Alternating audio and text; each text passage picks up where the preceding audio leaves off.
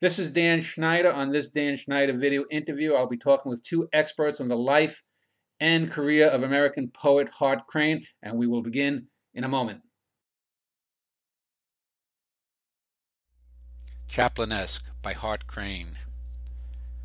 We will make our meek adjustments, contented with such random consolations as the wind deposits and slithered in too ample pockets, for we can still love the world who find a famished kitten on the step and know recesses for it from the fury of the street, or warm, torn elbow coverts. We will sidestep into the final smirk daily the doom of that inevitable thumb that slowly chafes its puckered index toward us, facing the dull squint with what innocence and what surprise. And yet these fine collapses are not lies more than the pirouettes of any pliant cane. Our obsequies are, in a way, no enterprise. We can evade you, and all else but the heart. What blame to us if the heart live on? The game enforces smirks, but we have seen moon in lonely alleys make a grail of laughter of an empty ash can, and through all sound of gaiety and quest have heard a kitten in the wilderness. This is a first on one of my interviews. It's probably the first show that I plan to do on major poets of the world. In the future, I plan to do things on Walt Whitman, Wallace Stevens, Rainer Maria Rilke, some Chinese poets perhaps, and so forth. But the first one that I am going to touch upon is Hart Crane, born Harold Hart Crane. And on the left, you'll see Neil Monroe. He founded a society called the Hart Crane Society a couple of years ago, and we'll talk with him in a moment about that.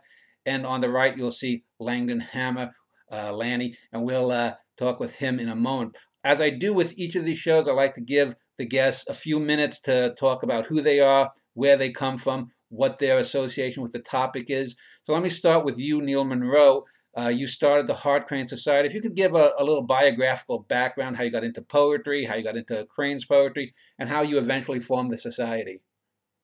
Okay, sure. So, I'm Neil Monroe. I'm a senior lecturer at Oxford Brookes University in Oxford in the UK, and I'm also a director of the Poetry Centre there, which does a lot of work in kind of bringing poets to Oxford and a lot of outreach work as well as research into all kinds of poetry.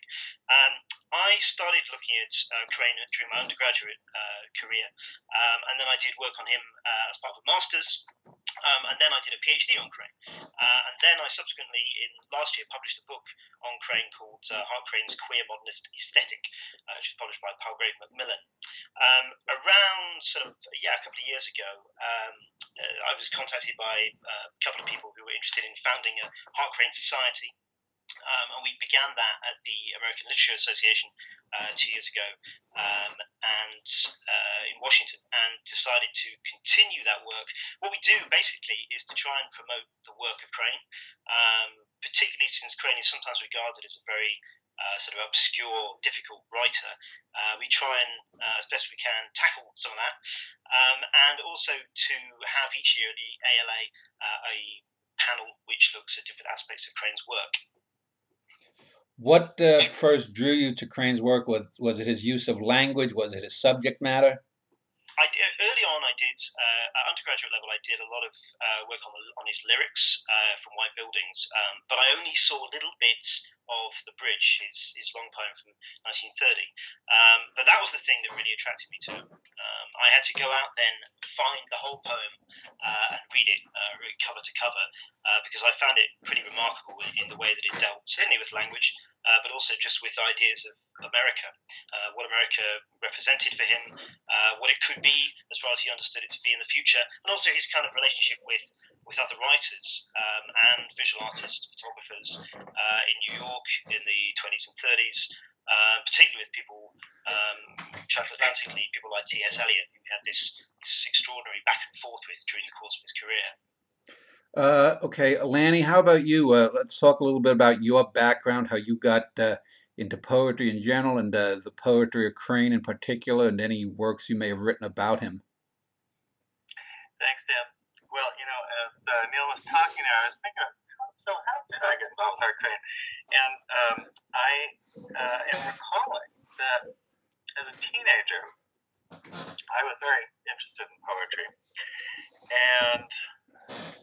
had a little anthology, modern library anthology, edited by Conrad Aiken. That, gosh, what probably was edited in maybe the 50s, maybe earlier, and it had Crane in it, and I read him, and it was really strange and kind of mind expanding and electric to read this poet, including swaths of the bridge, his long poem. And I agree with Neil that although he and I have different relations to America, me being an American and growing up here, but there's a way in which Crane made a sort of idea of America, as well as a kind of experience of American places and atmospheres and weather and urban spaces available, and this kind of gorgeous, electric, strange poetry, and I was really, really taken by it as a young person. And then I don't know prowling around a used bookstore in New Haven, where I was a student and then became a professor, where I am now at Yale.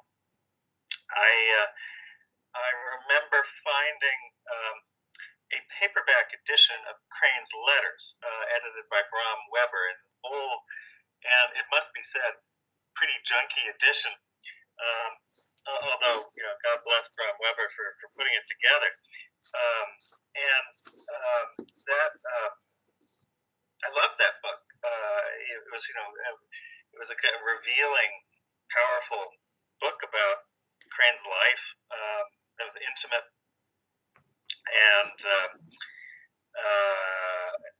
and compelling.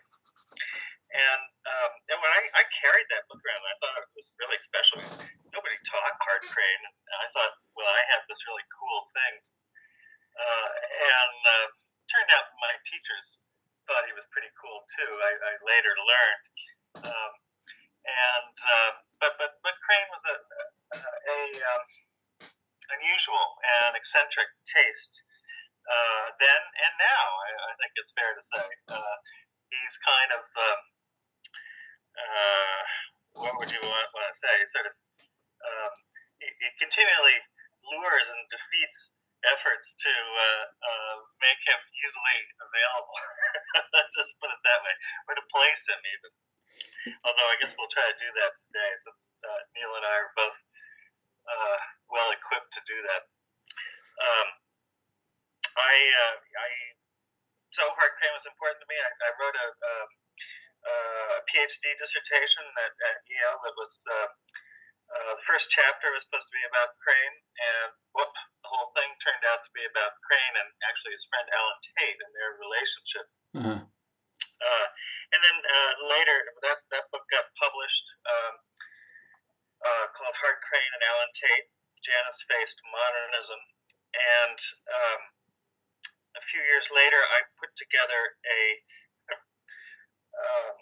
new edition of Crane's selected letters that was sort of enlarged and gave full texts of the letters, as opposed to what Bram Weber had done, and set it in a biographical narrative in a book called "Oh My Land, My Friends: The Selected Letters of Hart Crane." And then finally, I worked on the Library of America edition of Crane's letters and poems. So I ended up spending a lot of my life on Hart Crane, or with Hart Crane, and it's been rewarding. So was that the complete poems and selected letters and prose of Hart Crane to Anchor Literary Library? That's another book. Okay. Let's see. I mean, there have been a number of editions of Crane over the years. Because that one, just so people know, one of the reasons I wanted to do this was not only because Crane was a great poet, and I would argue probably, I think, the greatest published American poet of the 20th century, but he's probably the most misunderstood, basically because most of the people who wrote about him were either homophobes or just plain idiots. And for example, I'm looking. I've got a number of my own Crane books. I know my wife has a few others. For example, I have Voyageur, Life of Hart Crane, John Unterrecher's bio, which is actually pretty good. The Broken Tower, The Life of Hart Crane by Paul Mariani. But then I just want to read off a couple of the more noxious critical books that I've got here. We're not gonna go too deeply into them, but for example, most of them are from the 60s through 80s. There's Hart Crane, The Patterns of His Poetry by M.D. Uroff. Then there's Hart Crane and the Homosexual Text, New Thresholds, New Anatomies by Thomas E. Vingling.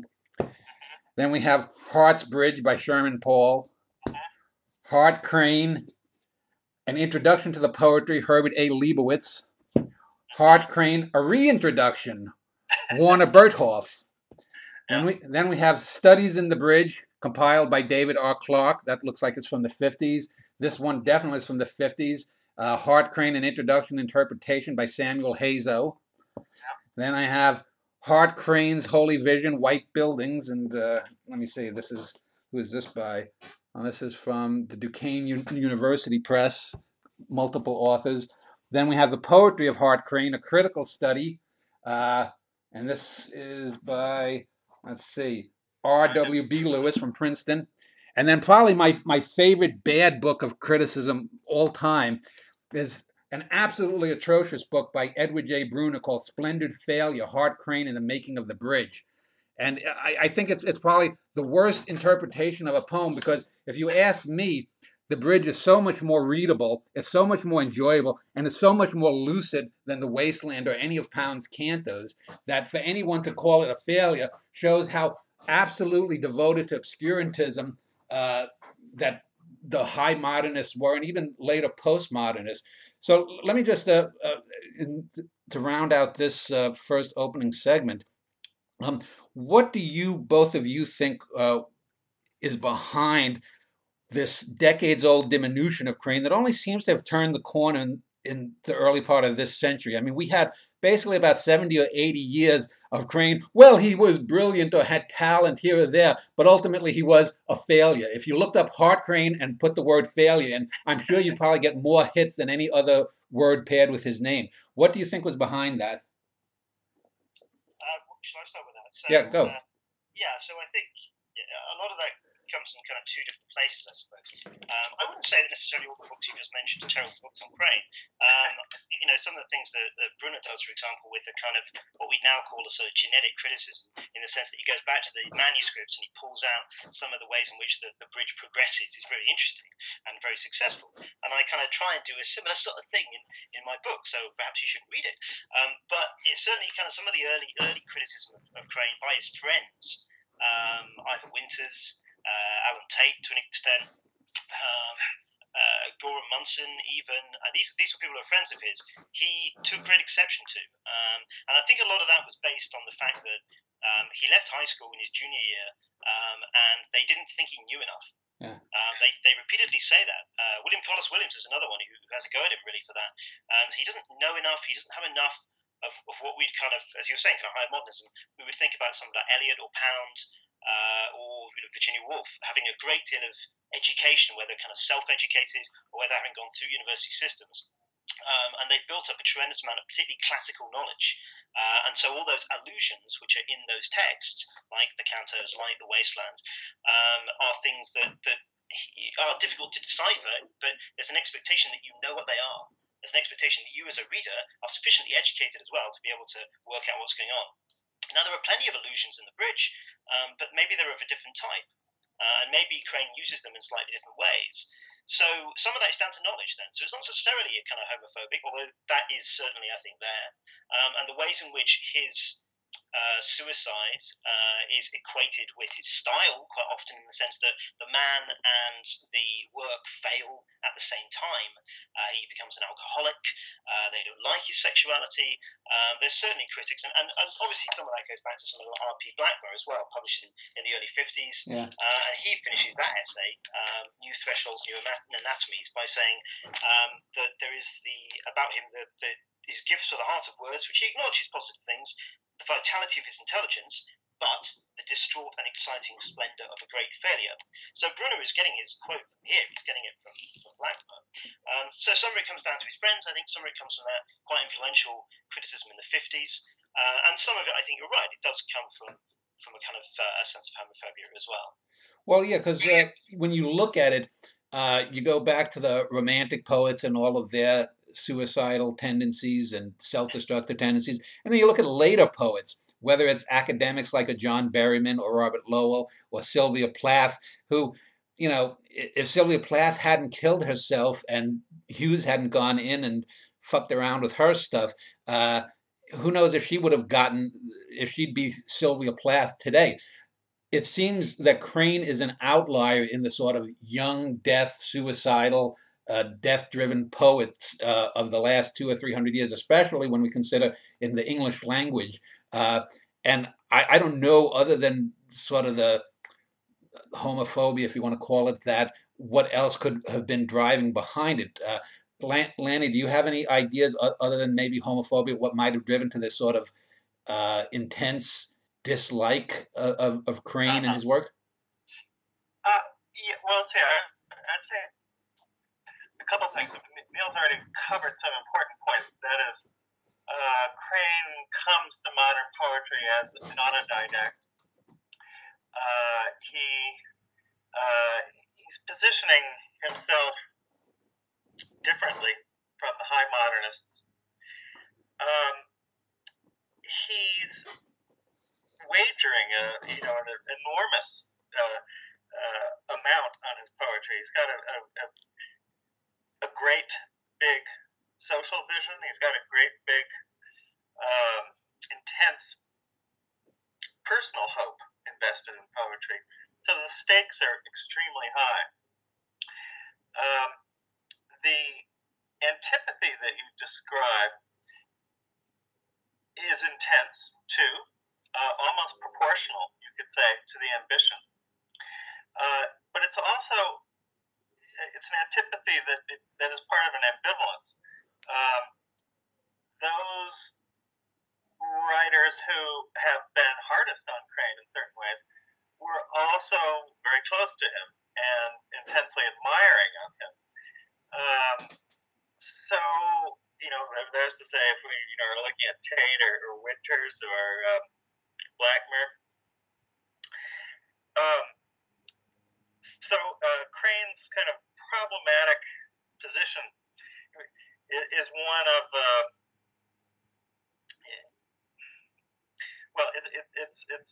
he's a kind of magnet for a certain kind of ambivalence in the literary culture.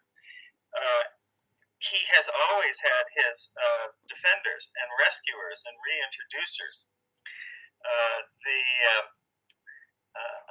His life, his story, his work, there's a sense that they're all bound up together, as Neil is suggesting.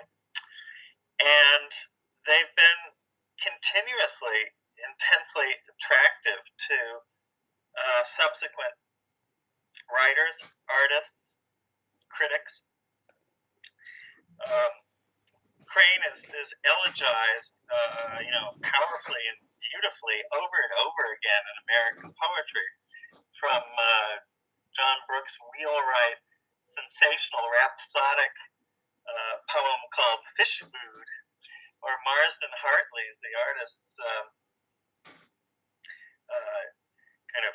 elegiac rants about Crane, to later figures like Lowell or Creeley, and right on to very recent poetry. I'm thinking of poems by Geoffrey Hill in Britain, and others as well. I think maybe 2 years ago, maybe it's slightly longer, James Franco made a movie about Crane. So he goes on attracting intense feeling. Or Jasper John's paintings, another sort of series of elegies and tributes. American culture's gone on being fascinated by him, and so I'd say that the negativity is a kind of ambivalence. And while there have been those who have been ready to bury him, there have always been people ready to rescue him. Yeah. In between the segments here, I'm going to have some video poems that I've done of me reading some Crane poems, and also a couple of poems of mine inspired by Crane. But I want to end this first segment. In our next segment, I want to talk about who Crane was, give a little biographical background for those people who've never heard of him, to encourage them to find out about him. But I want to end this first segment positing Crane along a parallel track with another poet who is very much despised, and one that is almost never thought of in the same vein as Crane, because he did write in a very different way. And I'm thinking of Robinson Jeffers.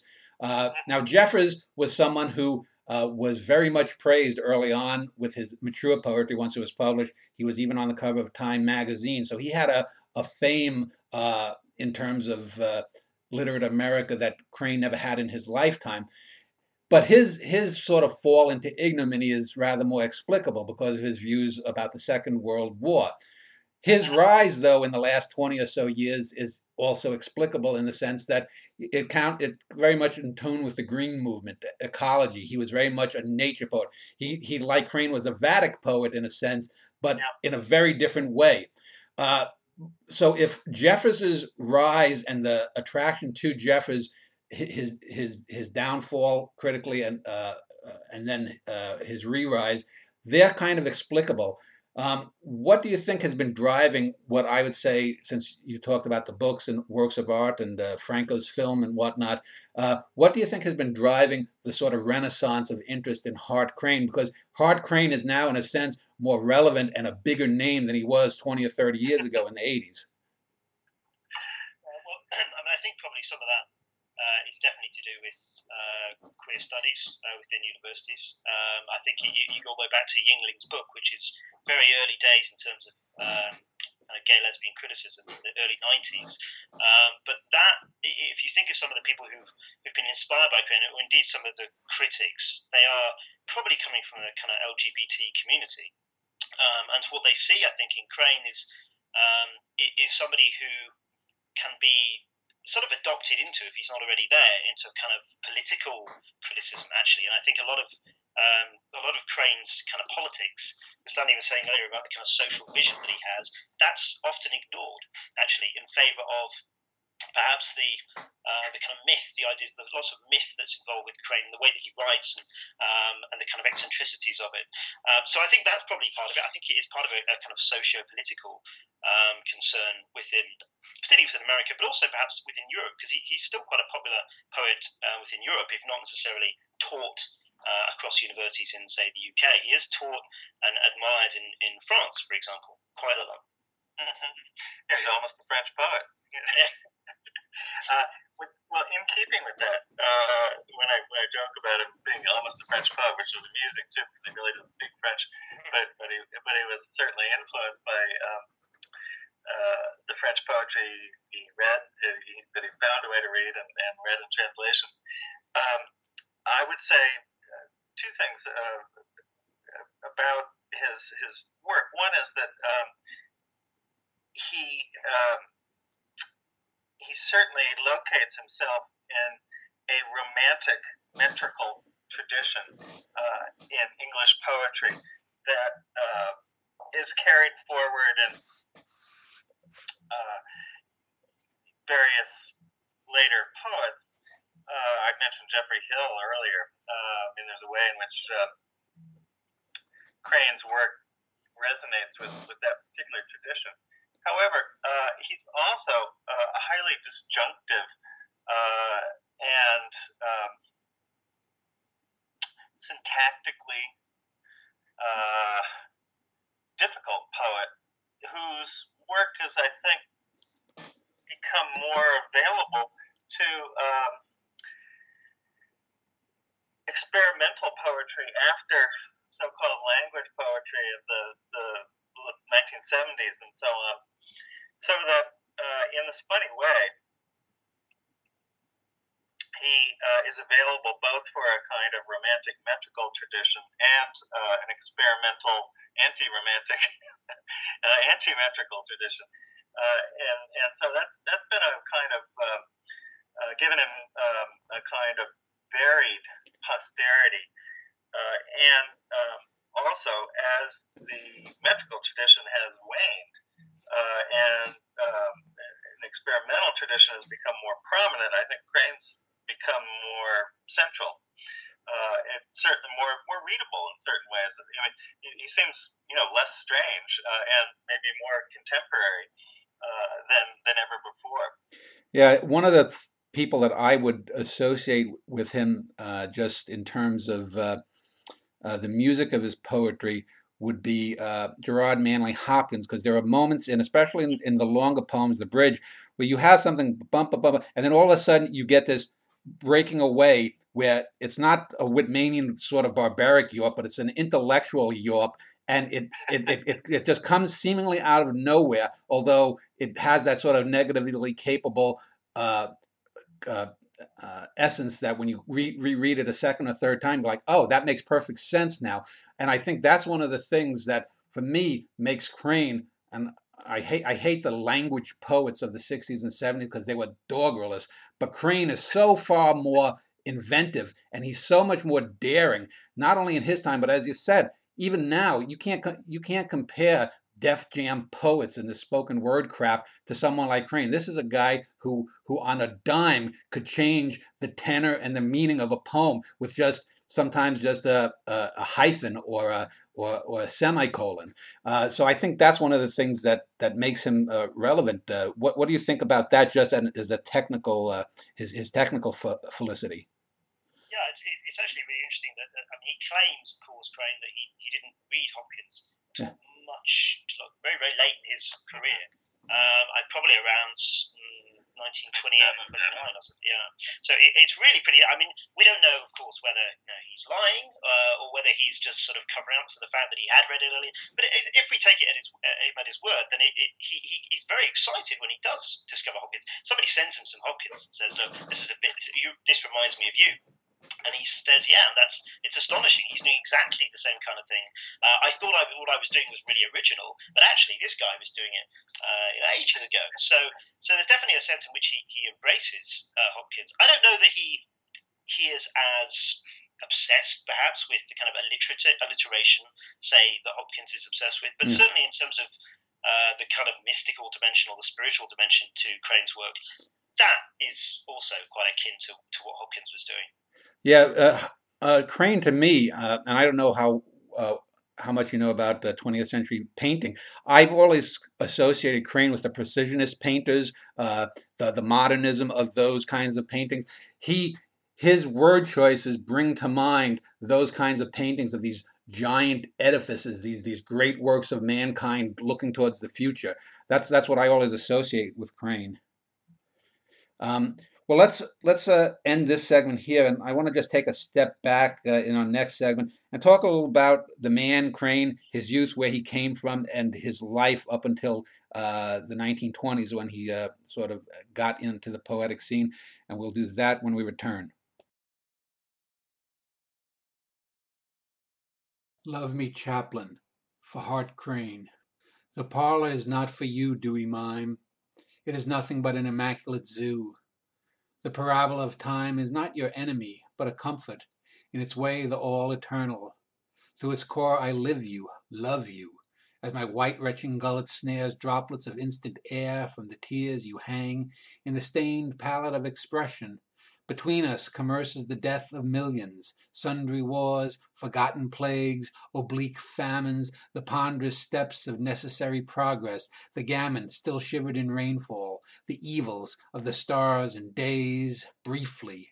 Your motion coincides with my axle of milk-churning lubricant. Smiles subsume the worst we breed. Take me, your eyes, into no bestiality nor froth, and cleanse me from mourning. Oh, 1,000 loves cherish your being, our flesh. Poor I am a charlatan grafting soul celluloidly.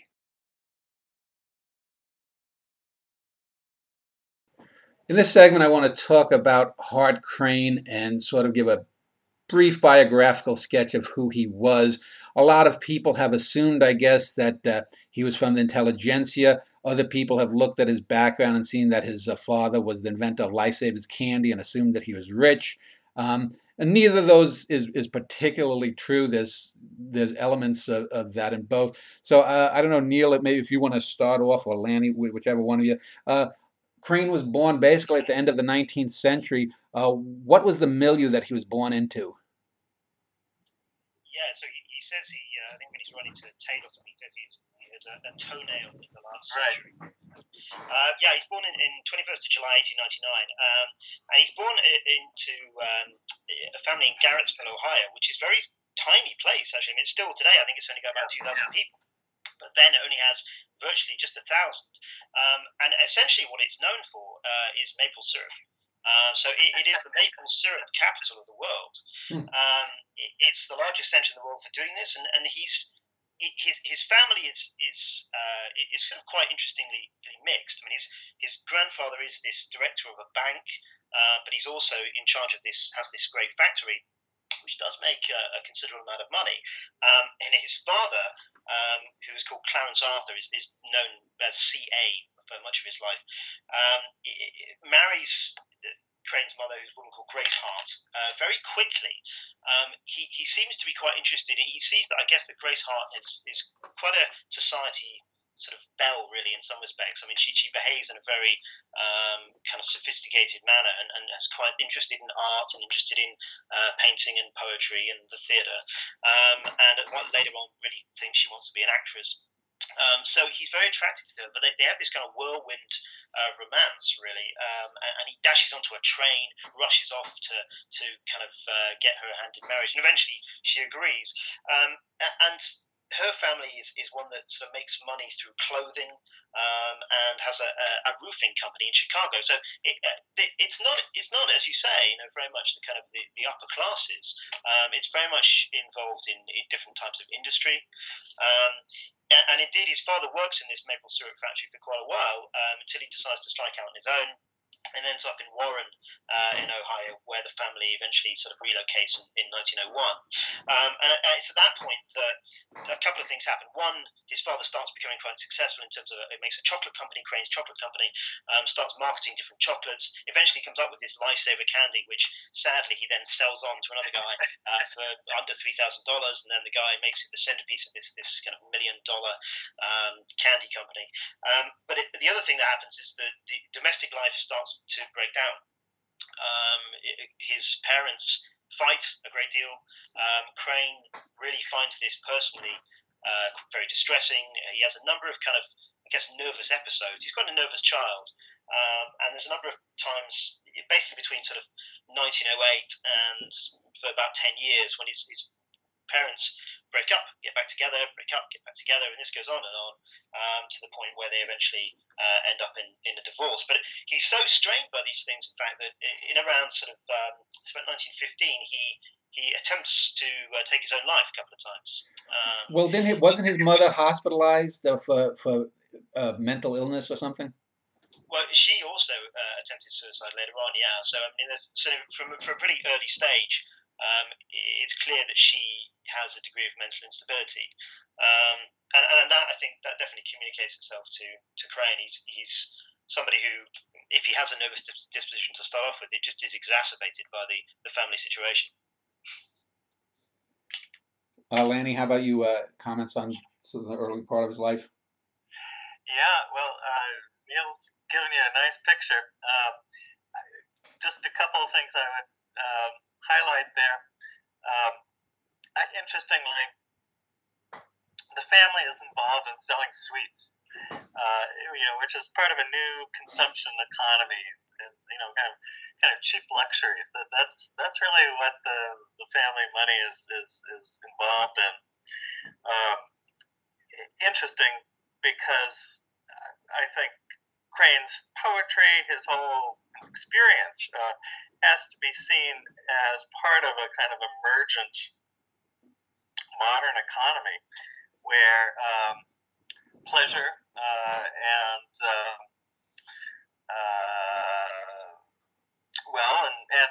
indeed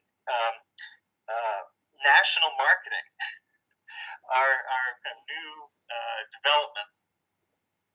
And Crane himself, as he became an intellectual and became a writer, would see himself as part of a new generation that was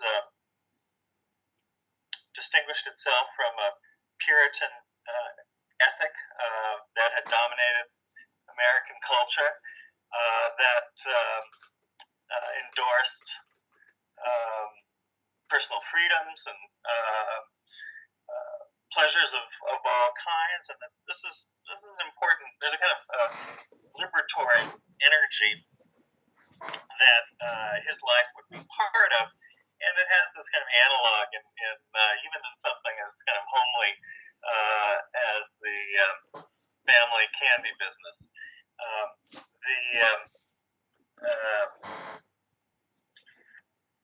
The Crane's relation to both his father and his mother are incredibly deep and volatile, as Neil is suggesting, and deeply involved in the writer he became. There's no question that Crane's drive to put things together and to give voice to things that are broken and fallen apart is deeply resonant with his home and his experience of this man and this woman passionately loving and hating each other. And Crane took, in many ways, his mother's side. You could understand his name as a kind of attempt to put his parents together. Yeah. That is to say, he has his mother's surname and his father's surname, Hart Crane, which was, as you noted, a development from his birth certificate name, Harold Hart Crane. It's after the divorce. It's when he goes to New York as a 17 or 18-year-old, very, very young person, 17-year-old, I think, that he begins signing himself Hart Crane.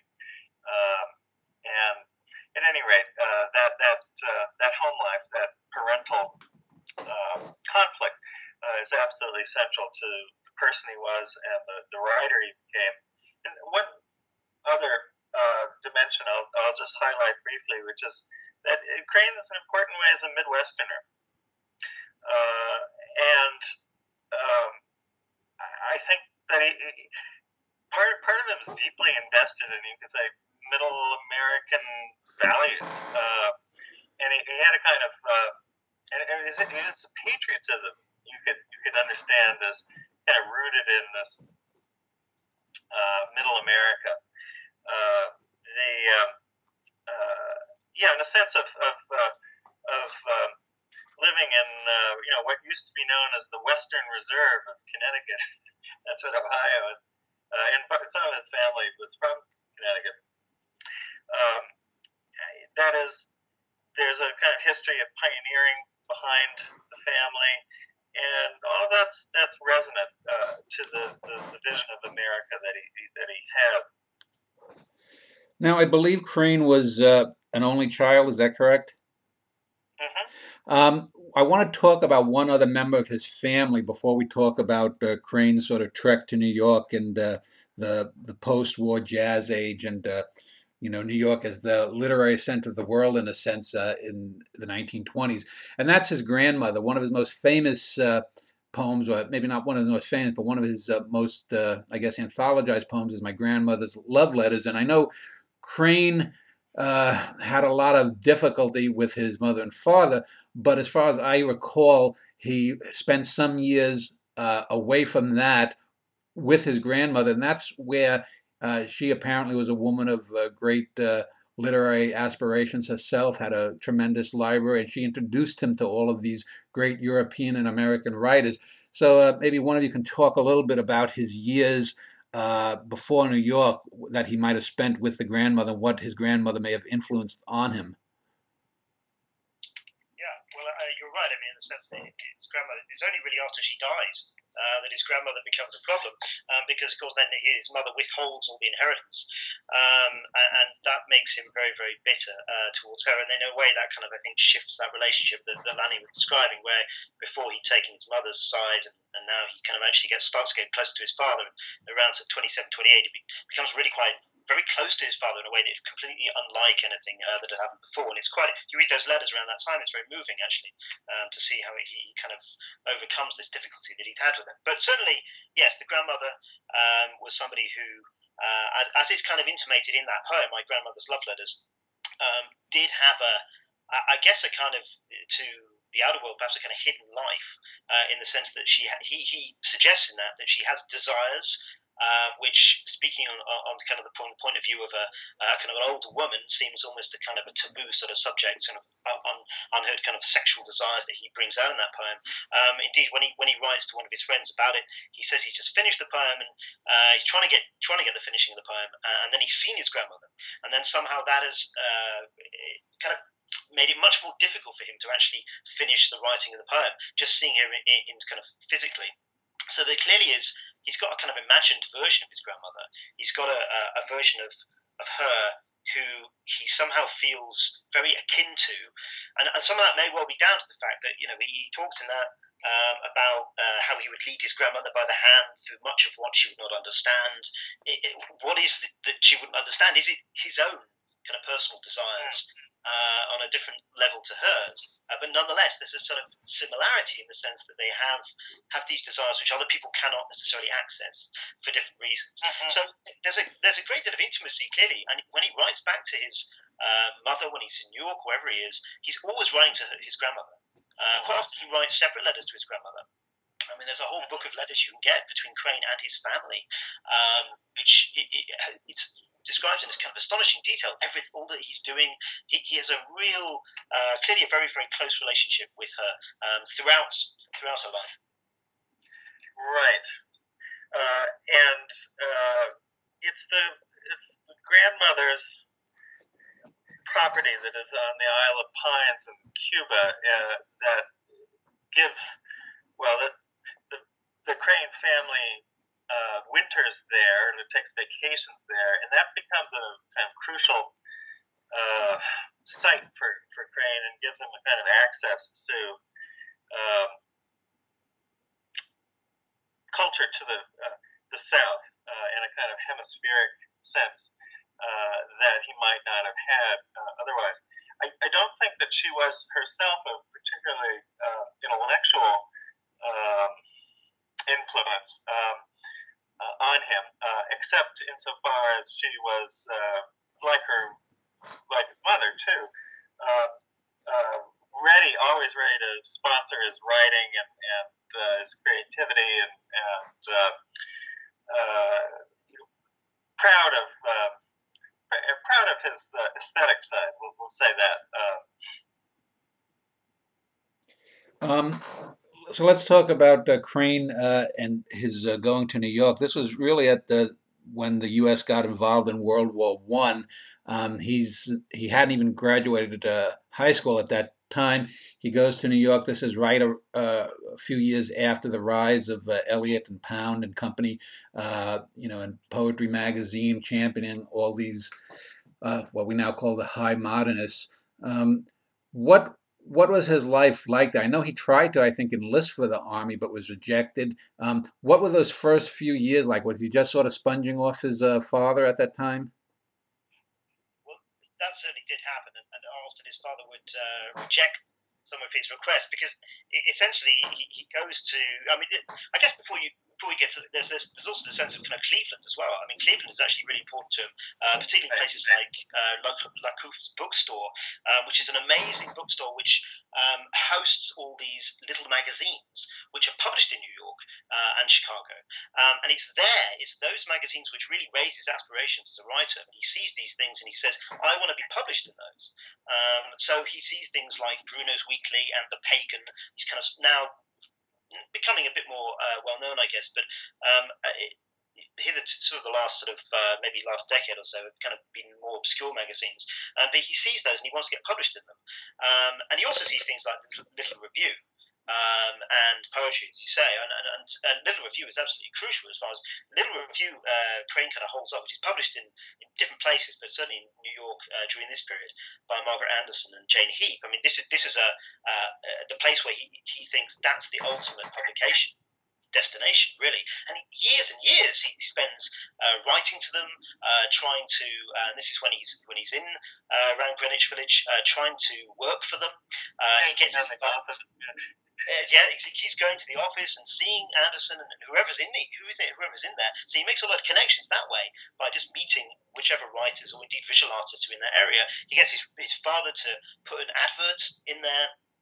A friend of his, Portapovich, who's a ballet instructor, he gets him to put an advert in there. So he tries to kind of get himself as close as possible to this coterie, I guess, in and around Greenwich Village. So that's 1916, and even before that, I mean, his godmother is a great patron of the arts, and one of her sort of most sort of best known, I suppose, in the area artist is a guy called Carl Schmidt, and Schmidt is a bit older than Crane. He's setting his kind of stall out as a visual artist, and he sort of takes Crane under his wing, really, and looks after Crane when he goes to New York, to the point where Schmidt gets a bit angry, and Crane keeps bothering him, goes to the door and every day, virtually, and knocks on the door and tries to use his bathroom and all these kind of things. So he's very friendly with him, but kind of to the point where Schmidt thinks he should just go and make his own way in New York. So certainly he does that. He goes with Schmidt. He writes back to his father things about New York. He says things like he's just astounded by the multitude of people. He says it's as though you've lost yourself. We're trying vainly to find somewhere in this sea of humanity your lost identity. So it's that early, from a relatively early stage, he is very, very fascinated by the crowds, by the kind of urban experience, being in New York, which is so different, obviously, from coming from a town with 1,000 people. So he's kind of astonished by that. So he does his best to make connections. He does his best to make connections with as many writers and people working in the little kind of the groups around Greenwich Village as he possibly can. So he does. I mean, he has work published eventually in the Little Review. He publishes little essays. He writes letters to these magazines and makes these connections with these avant-garde writers and artists. Even though sometimes he's seems he's going to be completely unsuccessful. Ezra Pound famously advises Margaret Anderson not to publish Crane, telling him that he just doesn't like his poetry. He thinks it's too of the late 19th century. He thinks it's too decadent. But eventually they do. He publishes a poem called In Shadow in 1918. A couple things to emphasize there.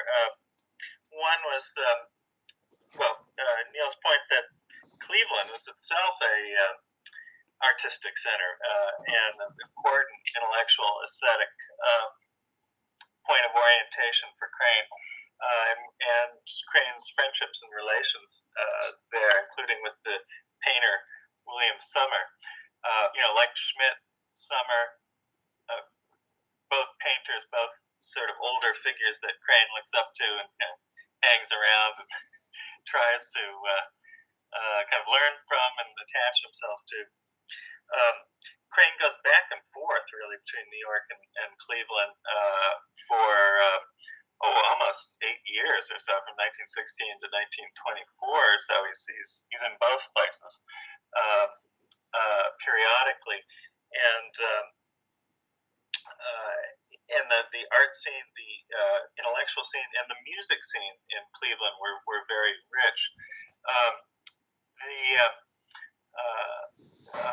world of the little magazines in New York, extremely influential for Crane. He tries to figure out some way to make a living. He kind of proposes himself as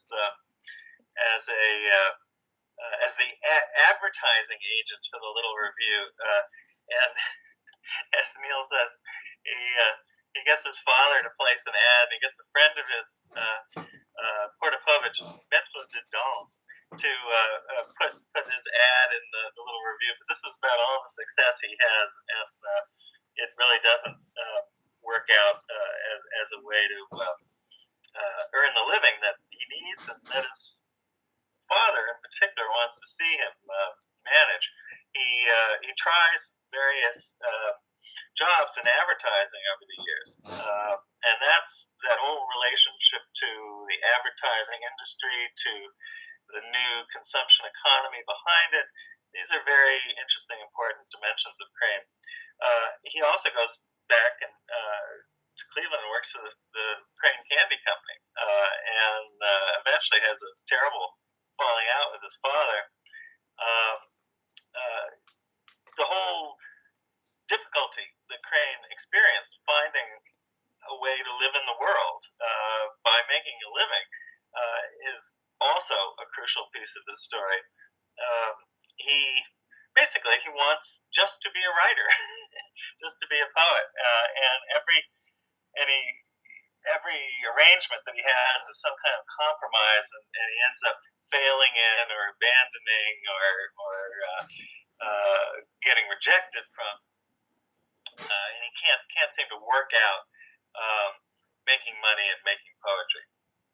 Okay, well, let's end this segment there, and in the next segment, I want to talk about basically the two major books of Crane's lifetime: White Buildings, his first book, and then The Bridge, which was his final book, and we'll talk about the poetry itself there. We'll do that in a moment.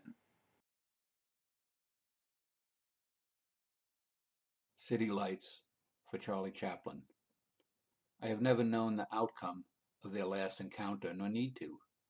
The truth in old familiar hands reveals more than final denouement, yet too often the blindness of the seeing is the thing which cannot be repaired with each layer of early green shed to earth. Youth is supposed to learn, then soar in eclectic bloom to life's sun, mature and natural, but callow eyes focus too often on the petty rages. The sharp neon of the system mesmers too many buds to early death. Their raw, tender flesh, once opened, rots in a soft genocide quick with experience. The dancing pulse of city lights were flute-fingered mimetics of a gentler bygone age, flitted to horizon, lost from meaning like dead tubers in permafrost. Yet the tramp, still painting lace portraits of sentimentalism to suicidal winos, and spreading bright flowers from one blind girl in her silent black and white world to this dun sea of blaring sightlessness, is more than a root. He is that nurse attending premature babies yet weaned from drugs or alcohol, that lawyer defending the indefensible and the accused innocent, that counselor working on doped-up kids and founded unions of love, that deathless moth made blind by heaven's pure light. He is a sunflower, a warming throng of oneness, thralled, entroped to humanity and its multi-toned plight. So when someone, anyone, next holds your hand with anxious eyes and asks if you can see now, do not shrink nor turn within to eyelids uncharted, for true constellation is the jewelry of life in such queried caress. Well, we've talked a bit about Hart Crane, who he is, and a little bit about his early life. In this segment, I want to do a little bit something different. Crane has probably a couple of dozen poems that most people into poetry would know about. But for those people who are just coming to Crane, or maybe just stumbling upon a show like this, I'd like to talk a little bit about some of the poems that both Neil and Lanny think people should read, that are essential, if you will, reading for Crane. Now, the first book that he actually did publish was White Buildings. So maybe if Neil or Lanny can just give a minute or two background about how that book was published, and then we can talk about some of the work within that. So who published it, and how did he make that connection? Okay, so getting it published was quite a struggle, actually. The main of the problem was that he sent it to different people. He sent it to publishers who would write back. You can see these if you ever go to Columbia University and see the letters which have come to Crane. You can see letters where people are writing back saying, "This looks like really interesting work, but I just haven't the faintest idea what you're doing, so I can't publish it." So that happens a couple of times, and eventually. He's very good friends with a guy called Waldo Frank, who at the time is not terribly well known anymore, but is a tremendously influential person. He has great friends. He's great friends with Charles Chaplin, for example. He knows Eugene O'Neill, and he asks O'Neill if he would write a preface to white buildings, and then Liveright, publisher Liveright, would then publish it. O'Neill kind of messes around, really. Doesn't really understand what he's going to do. I'm not sure how enthusiastic he is about Crane's poetry, although Crane certainly was very enthusiastic about his drama. And eventually, Crane writes an essay for him called General Aims and Theories, which he was not published during his lifetime, but it is now often read alongside his work. Sends it to O'Neill as a kind of a primer, really, for his poetry. O'Neill apparently reads it, but then basically says he can't write it anymore, can't write the introduction. So Liveright is basically committed to doing the book, and eventually his friend Alan Tate steps in, despite the fact they've had quite a sort of angry dispute relatively recently. But Tate seems like, I guess, sees this as a way of possibly making up this dispute, and very generously decides to write this really perceptive introduction to white building. So it's published then in 1926. Now, I know... Oh, go ahead, Lanny. Were you going to say something, Lanny? No, go ahead. Okay. A lot of times that in a lot of artists, you see people talk about favoring one portion or one part of their life over the other, and certainly white building is the one that gets most of the praise and Bridge most of the damnation. It's sort of like the old Woody Allen thing about the early funny films and then his later films. Why do you think that white buildings garnered so much affection, if you will, from critics, and that so totally turned on the Bridge, when, if you look at it, the Bridge almost seems inevitable as an outcome from the themes that are generated within white buildings?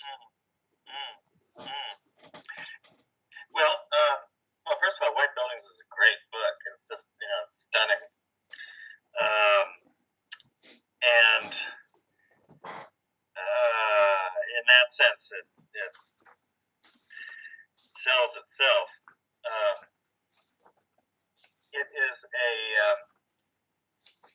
It is a book that was, you could say, more easily assimilated by the emerging aesthetics of a kind of second generation modernism that would turn into the new criticism.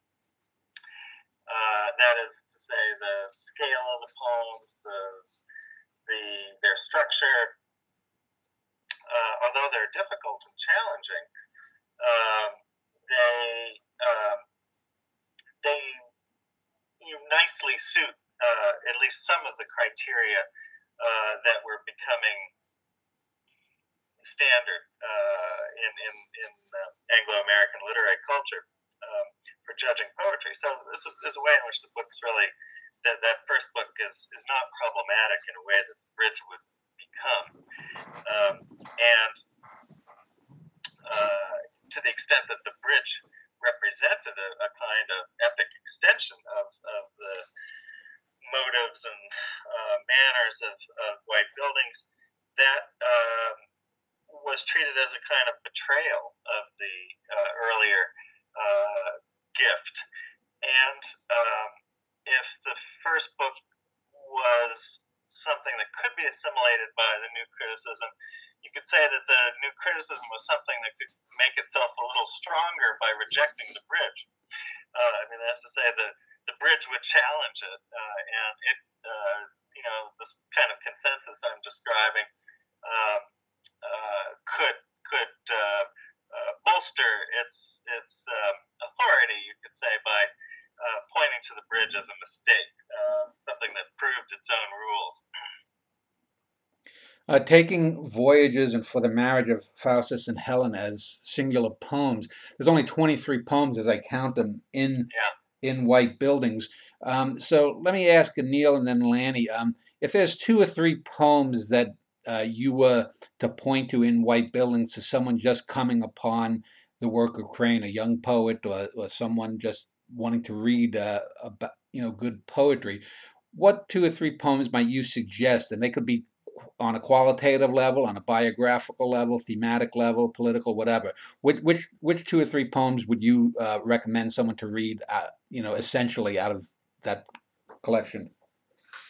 Well, I would say can't do much better than just start with the first poem, actually. And there's a number of reasons for that, really. if you think about the kind of epigraph to the whole book, which is a Rambo epigraph, basically kind of suggests that, to kind of paraphrase it, it can't be anything else but the end of the world approaching. There's a sense in which, as soon as you read that, even if he hasn't provided the translation, but assuming you know the French, there's a sense in which the whole book is got to be about ideas of reality, what it is, possibly even apocalypse. What is the end of the world? What does the end of the world mean in the mid of the 1920s? And which seems like a strange thing in some ways for him to say, given that if you think about what we assume the 20s to be like, particularly in New York or the kind of urban centres, to be this extraordinary, lively period. It's not until the end of the 20s when the crash happens and depression begins that we feel that things are going downhill. But actually, to make that kind of statement, and indeed this first poem in the book, Legend, which some critics have suggested, does that suggest like a map legend?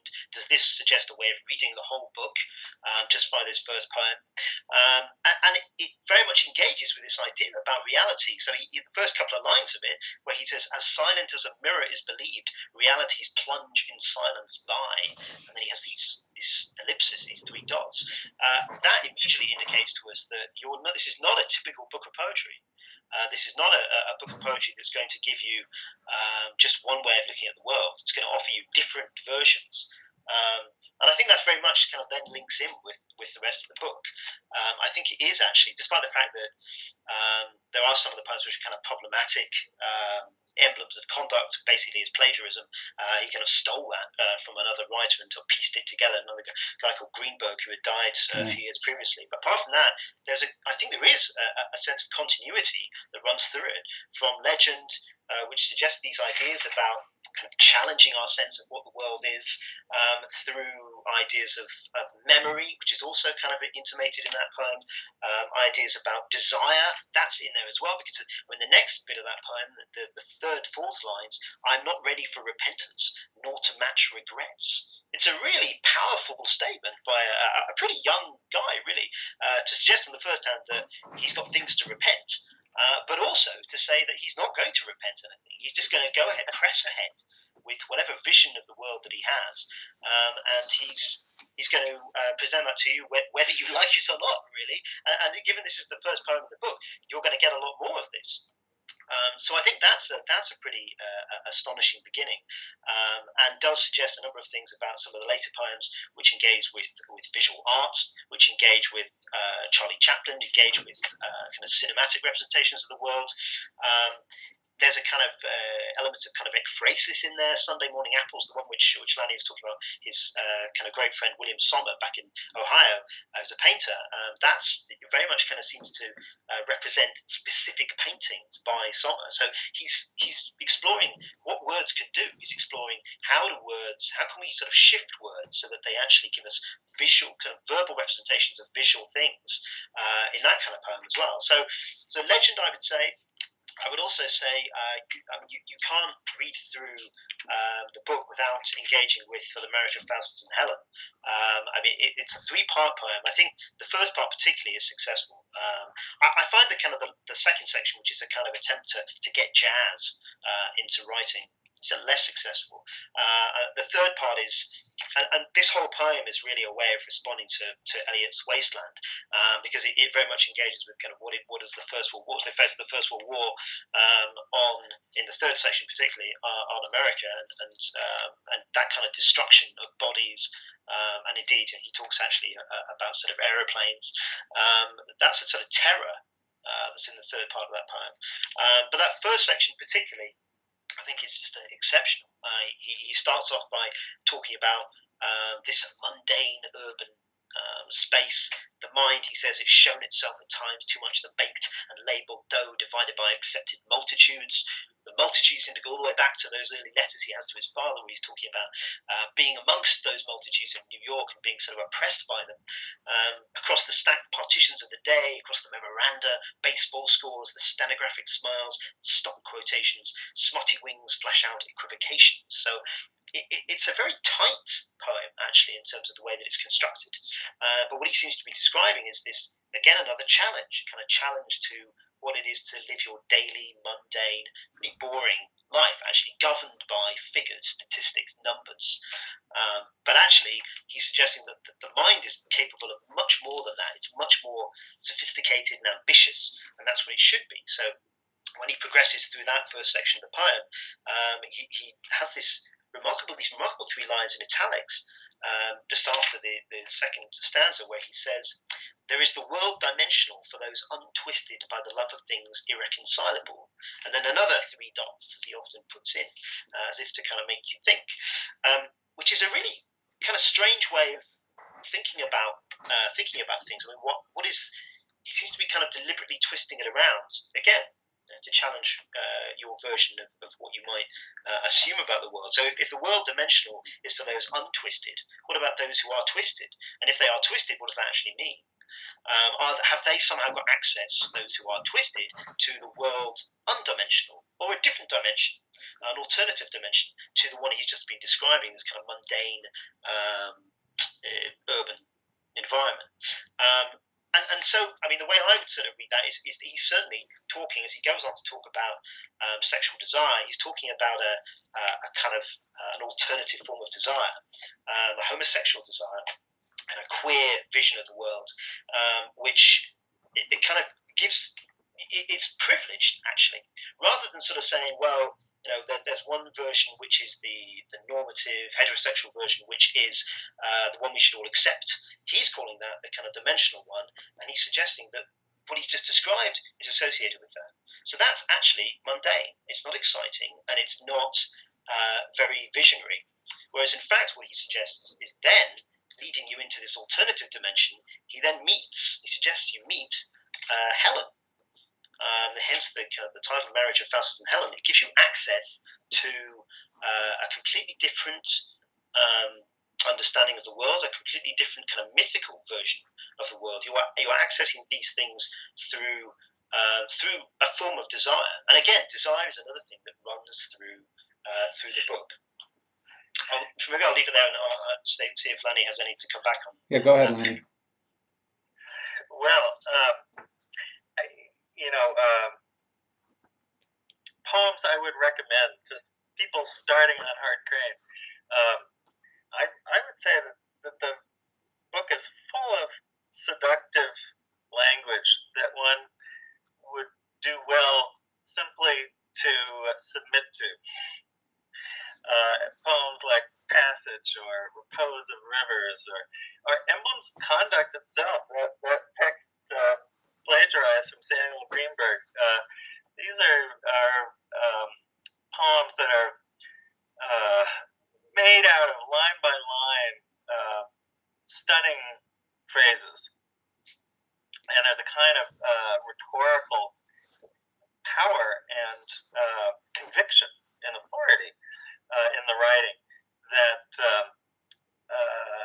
you just want to somehow tune into before you even worry about interpreting it. Voyages is one of the stunning love poems in the 20th century. It's a great poem, and it does a lot of different things.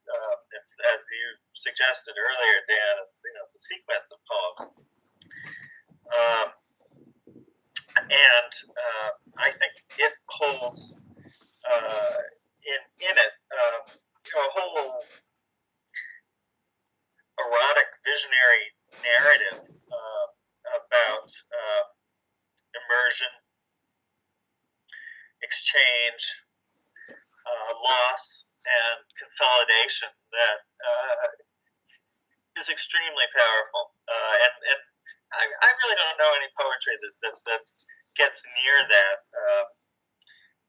level of intensity and invention. And I think that any reader who is willing to open herself or himself up to that poem is going to be persuaded and rewarded.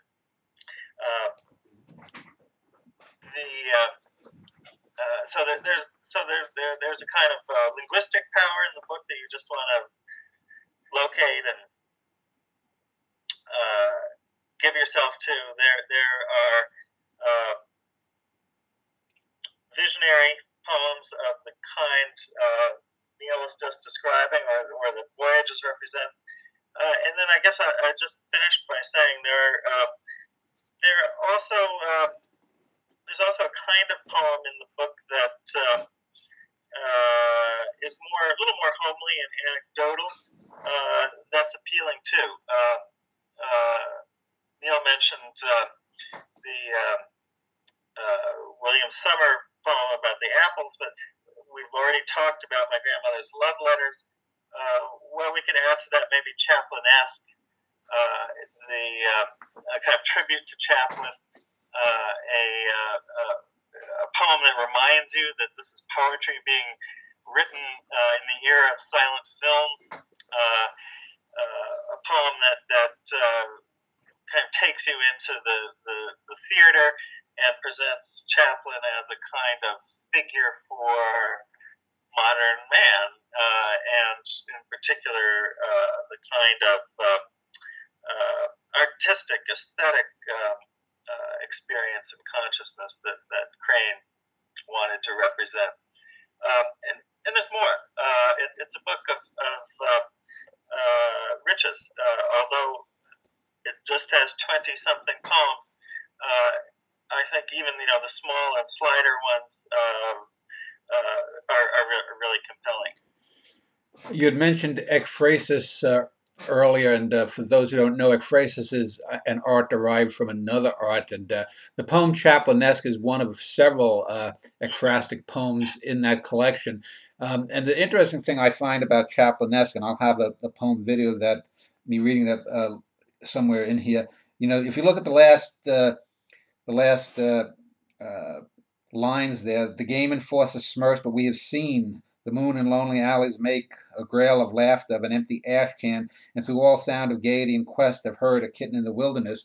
And that, it's interesting because he's talking about the tramp character of Chaplin, who was an outsider come to America, playing a guy at the bottom of society. And then later on he picks up in the section of the bridge talking about basically a hobo camp, a hobo jungle, and a lot. It's interesting to see how the things that are dealt with towards the end of Chaplinesque, and the whole evoking of ash can, I think, has to be sort of a little asides to the ash can school of painting as well, because there's a lot of a sense of in Crane's poetry of this sort of rugged, manly kind of thing in a slightly Whitmanian way, but a bit more modern sense of it. I mean, sailors and vagabonds and ruffians occur in his poems there, and yet he's somehow distant from it, looking at it in Chaplinesque, up on the screen, talking about these images. And then there's two other poems that just want to get your comments on. The other poem is At Melville's Tomb, which maybe isn't quite ekphrastic, except if you want to say that he's looking at the work of a prior writer. That's probably maybe the most anthologized poem, I think, in that collection. Do you want to talk a little bit about that poem? What was Melville's influence on Crane, and do we know why he wrote that poem? That's one I think I've written about 50 pages on. So there's a lot to say. We have to remember that Melville was not much read, or certainly respected, until a centennial, the early 20s.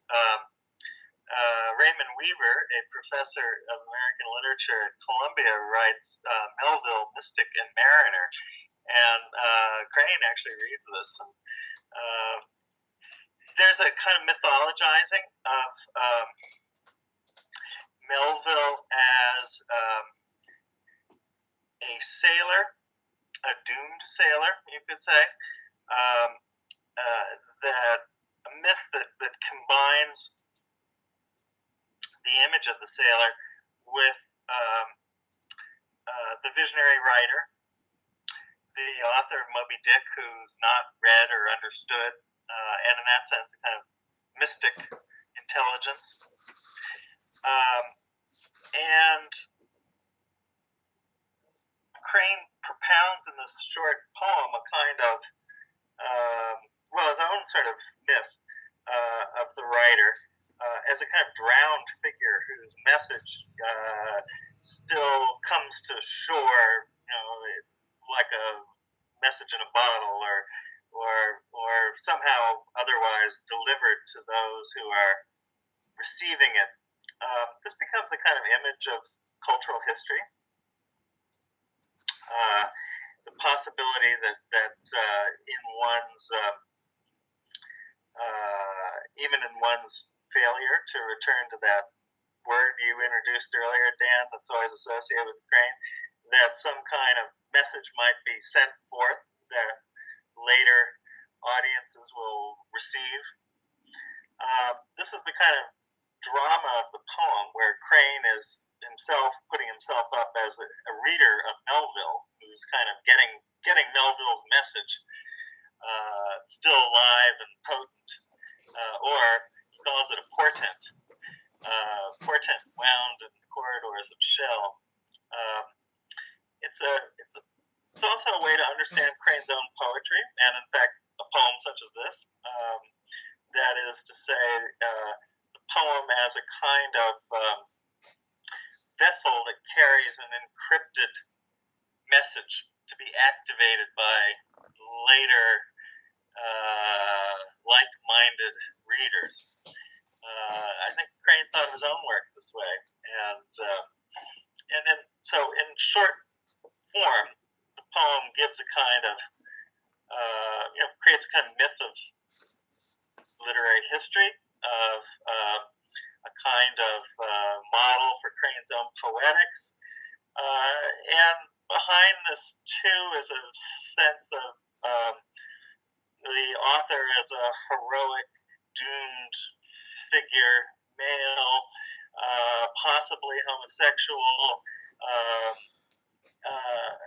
someone living at sea, that is, without a specific location outside the social realm, and in that way, a kind of heroic figure and also a vulnerable one. Neil, any comments on that poem? That's a great reading of that poem. I think there's not much more to add to that, but it is interesting that this is the one that he sends to Harriet Monroe, and she objects to, really, and doesn't really, has a number of lines she just can't understand. So they end up having this back and forth in poetry, which is a fantastic, actually, kind of gives us access into what Crane is thinking. So that's often, again, kind of essay, although it was letters originally, in 1926, kind of explaining what this poem is doing. And he talks there about the logic of metaphor, which is this phrase which is often associated with him, which kind of talks about how there is sort of illogical, he calls them kind of so-called illogical impingements of the connotations of words on the consciousness. In other words, it's a kind of high-flown way of sort of dream logic, I suppose, in a way we might think about it, in the sense that connotation, what something connotes to one reader might be quite different to what it connotes to another reader. So you read this and you look at, particularly the lines that she picks up, she doesn't get things like the diced and drowned men's bones he saw bequeathed in an embassy, that kind of idea. How can bones be dice? This kind of suggestion. And he's suggesting that there is a way in which, if you think about dice which are made of bones, he's asking you to make that leap, that kind of cognitive leap, which he does. And I think, you were alluding to this earlier, Dan, about the way in which just 2-3 words put together suddenly mean a whole kind of universe of different things as far as Crane is concerned. And that's precisely what the logic of metaphor is about. It's about giving you kind of connections, which he's kind of asking you to make. In terms of kind of your synapses, really. And that's the sort of thing which he tries to defend a lot of the time in terms of his writing. It's not a scientific thing, it's a terminology he talks about in terms of shorthand, and he thinks that poetry can do that. He thinks that it has a quality which, by its very kind of intense, almost efficient nature, it's almost like a bit like William Williams talks about poems being machines.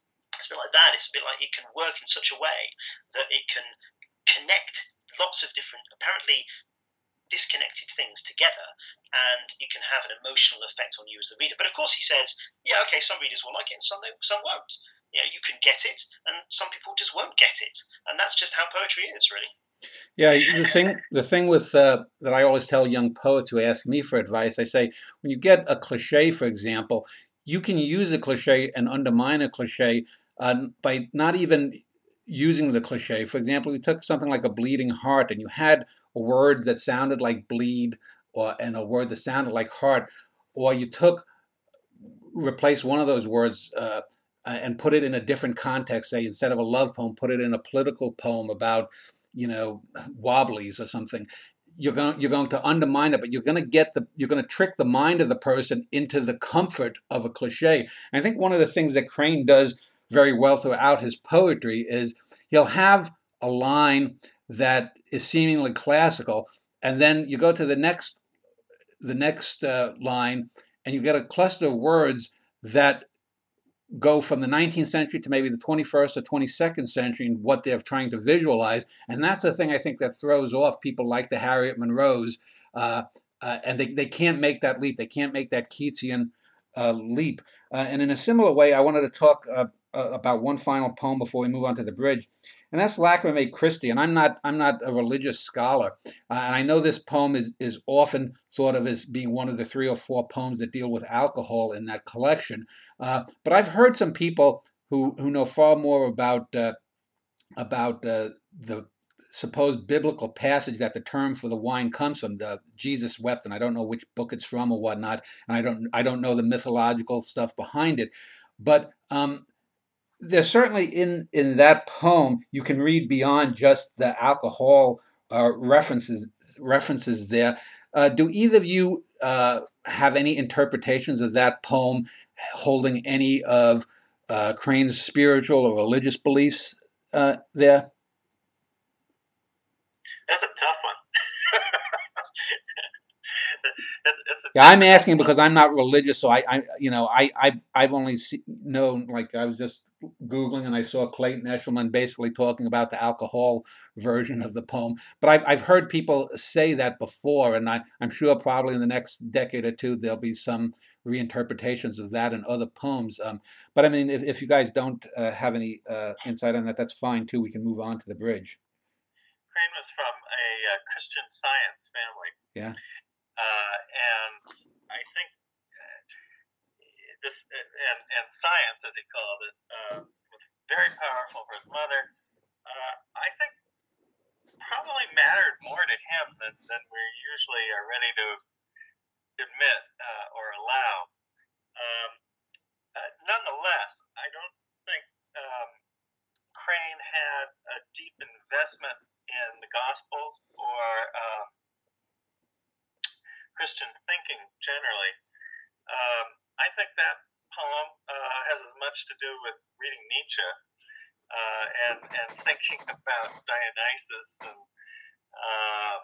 kind of connections between Christian and classical myth as it does any kind of real Christian theology.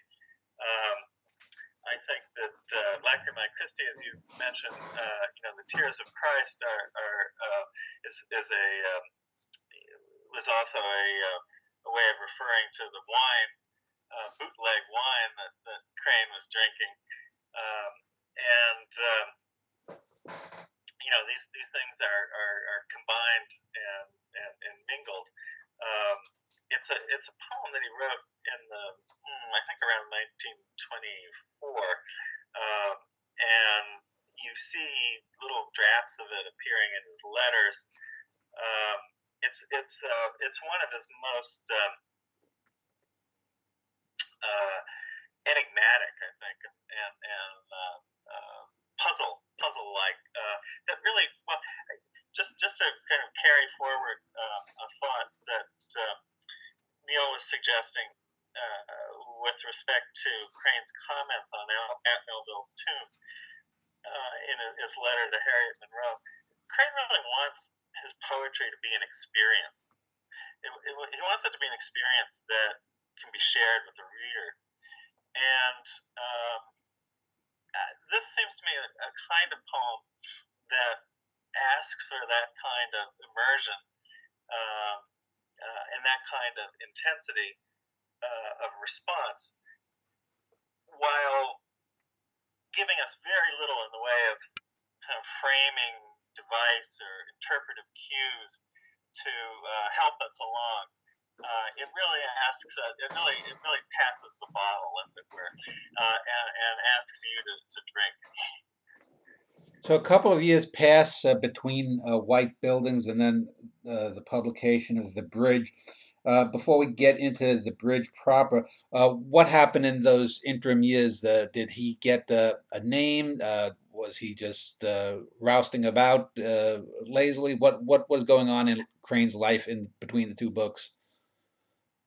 Well, certainly I mean, a number of important things happened to him, I guess, which you probably mentioned just sort of around the sort of middle 20s, I suppose. And love affairs is one. I mean, he meets a guy called Emil Opfer, who's a kind of Danish-born sailor. And of course, he has various relationships with sailors, but this is like actually an important sustained one. And Opfer inspires a number of poems, particularly sections of voyages. And it's around that kind of period in those kind of early 20s that alcohol starts being more and more of a problem. I mean, there is a kind of, I suppose, a consensus that he, when he's not feeling particularly inspired, he relies on alcohol to inspire him. And I think that's overdone, but I think it's true, obviously, to an extent, that he starts to kind of rely on that a bit more. And of course, in the middle 20s, around kind of the publication period of White Buildings, he gets $2,000. From Otto Kahn, the great patron of so many kind of writers and artists, to work on the bridge, because he's already started thinking about the bridge in 1923, as early as that, has some ideas about this kind of synthesis of America, as he calls it at various points. And it's in 26, actually, that having written a bit of the bridge, he then drafts about half the thing.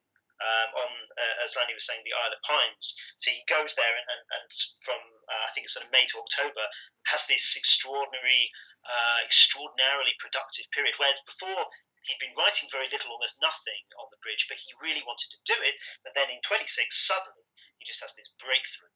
Has these wonderful letters to Waldo Frank where he talks about hearing an absolute music again, which he'd kind of lost prior to that.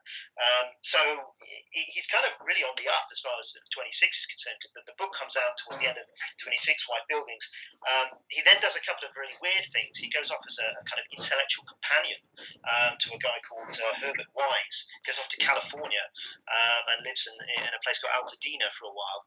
And Wise is quite a young guy, but he's made a lot of money, and he needs somebody to kind of come and, I don't know, stimulate him intellectually or something. And it's a very strange period.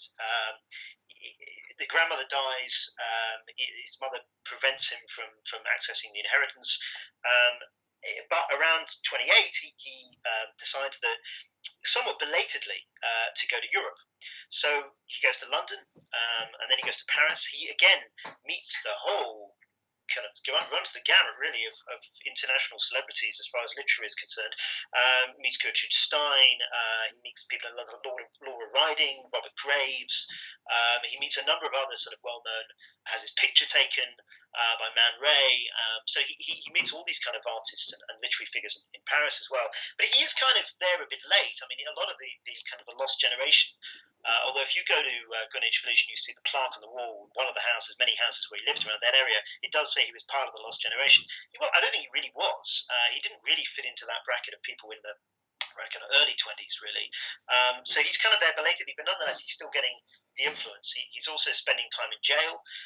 He spends about 6 days in jail in Paris for drunken behavior. But he starts at this point to kind of take that material that he's written, particularly Isle of Pines, and subsequently about the bridge, starts revising it. Very importantly, in Paris, he meets Harry and Caress Crosby, who eventually are the publishers for Black Sun Press of the bridge in 1930. He revises the poem. Rather tragically, Harry Crosby, it's kind of assumed that he was with a lover of his in a hotel, and they seem to commit a double suicide. But nonetheless, Caress decides that she's still going to press ahead with the book. So he sends her the final sort of revisions of it in 29, and Boney and Liveright in the US decide that they'll publish an American version of the book in 1930. So it comes out in 1930. Well, now, for those who don't know, The Bridge is a long poem. It's probably, depending on the typeface, anywhere from 45 to 60, maybe 70 pages. It's got an opening proem to Brooklyn Bridge, and then 8 major sections: Ave Maria, Powhatan's Daughter, Cutty Sark, Cape Hatteras, 3 songs, Quaker Hill, The Tunnel, and Atlantis. And clearly we're going to, this is not by any means, anyone listening, we're going to inevitably short shrift the poem, that you can't do that in a 15 minutes or so describing the poem. But let's talk in terms of some of the bigger overall arching themes, and maybe a few of the moments to both of you that illustrate some of the points that you think are the key moments in that poem. The Bridge title itself has been debated. The opening poem is To Brooklyn Bridge, but clearly it means more. What do you think was the aim of the title and the subsequent poem? Either one. Well, it's a wonderful poem. It's a fabulous poem. It's also a totally bizarre poem. This is an apostrophe to the bridge, to the Brooklyn Bridge. I mean, this is a kind of crazy thing, right?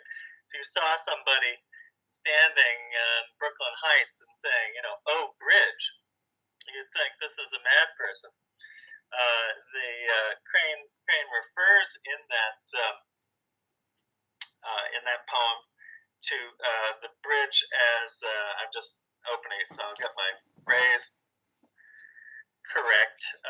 He speaks of the bridge as the terrific threshold of the prophet's pledge, the prayer of pariah, and the lover's cry. Well, it's a poem that is prophetic. It's the prayer of a pariah, and it's the cry of a lover. And Crane wants to see in this particular structure a symbolic form that he projects as the form of American culture and its past and future. And he proposes, by the end of the poem, he asks the bridge to, in effect, lend a myth to God, which is a great phrase. It's the notion is that this is a kind of choice. Crane saying, let's make a myth. Let's borrow a myth. Let's take this form and use it to give some structure and plan by which we can understand the working of divinity. In other words, it's not claiming some kind of scriptural truth or inevitability. There's some kind of admission of rhetorical contingency. He's using that New York City landmark to frame and introduce his vision of America. Yeah, you had mentioned, I think it might have been Neil who mentioned The Lost Generation. I want to just read the 2 lines that end the poem. Unto us lowly as sometimes sweep descend, and of the curved ship lend a myth to God. So it's important, I think, to note that I think this poem, unlike lots of people in The Lost Generation, he's talking to the average guy, to Joe Average, the working man, whereas the Elliots and the Pounds and all of the who is the round table, Algonquin round table type folks of that era, were certainly not aiming there. Those people are writing, if I were to use a metaphor, they were writing to the kind of people who would be attracted to Ingmar Bergman type films later on, whereas Crane was writing, I think, more to John Cassavetes' film, people in the Cassavetes film. Do you, Neil, for example, see in that poem sort of his raising up of the overlooked, the bums, the guy who goes and punches a time clock and trying to raise that up to something higher? Yeah, I think that's true. I mean, I think it's. I suppose he's also appealing to anyone who's going to watch Chaplin as well. Those are the kind of people. The thing I used to think about Chaplin, you can appeal to so many people. But yeah, I mean, that's the everyday person. If you think about To Brooklyn Bridge and who is actually in it, he does start sort of kind of addressing the Bedlamites. He talks about the people who are going up and down in the elevators, who are salespeople, who are advertising people as well, people who are in cinemas, people who work. He mentions, we mentions Wall Street. He talks about a ripped tooth of the sky is acetylene. So people who might be working with acetylene, in other words, actually doing welding and that kind of thing, which Crane actually did do very unsuccessfully for a short period. That kind of thing, that's very much the working group, and of course that's what comes in later on when you get to something like The River. When he is, as you mentioned earlier, looking at the hobos and thinking about people who are riding the rails in order to get from place to place because they don't have the money to travel on the railway. Absolutely, I mean what he's trying to do, of course, is he's trying to do the kind of Whitman-esque thing of encompass everybody, bring everybody. And in a way that Whitman doesn't, he also, rather problematically, engages with Native American people as well. So it's very much a kind of attempt to almost a kind of encyclopedic version of everyone in America, from what I guess many people, at least at the time, would have regarded as the kind of founding. So the first section is Columbus through to the present day. Yeah, you mentioned the river, and that's a subsection of the second portion of the poem, Powhatan's Daughter. It's actually sort of 5 poems that make up that section: Harbor Dawn, Van Winkle, The River, The Dance, Indiana. And I would say that reading through the criticism, that seems to me to be the most admired section of the bridge, even by those who call the poem a failure.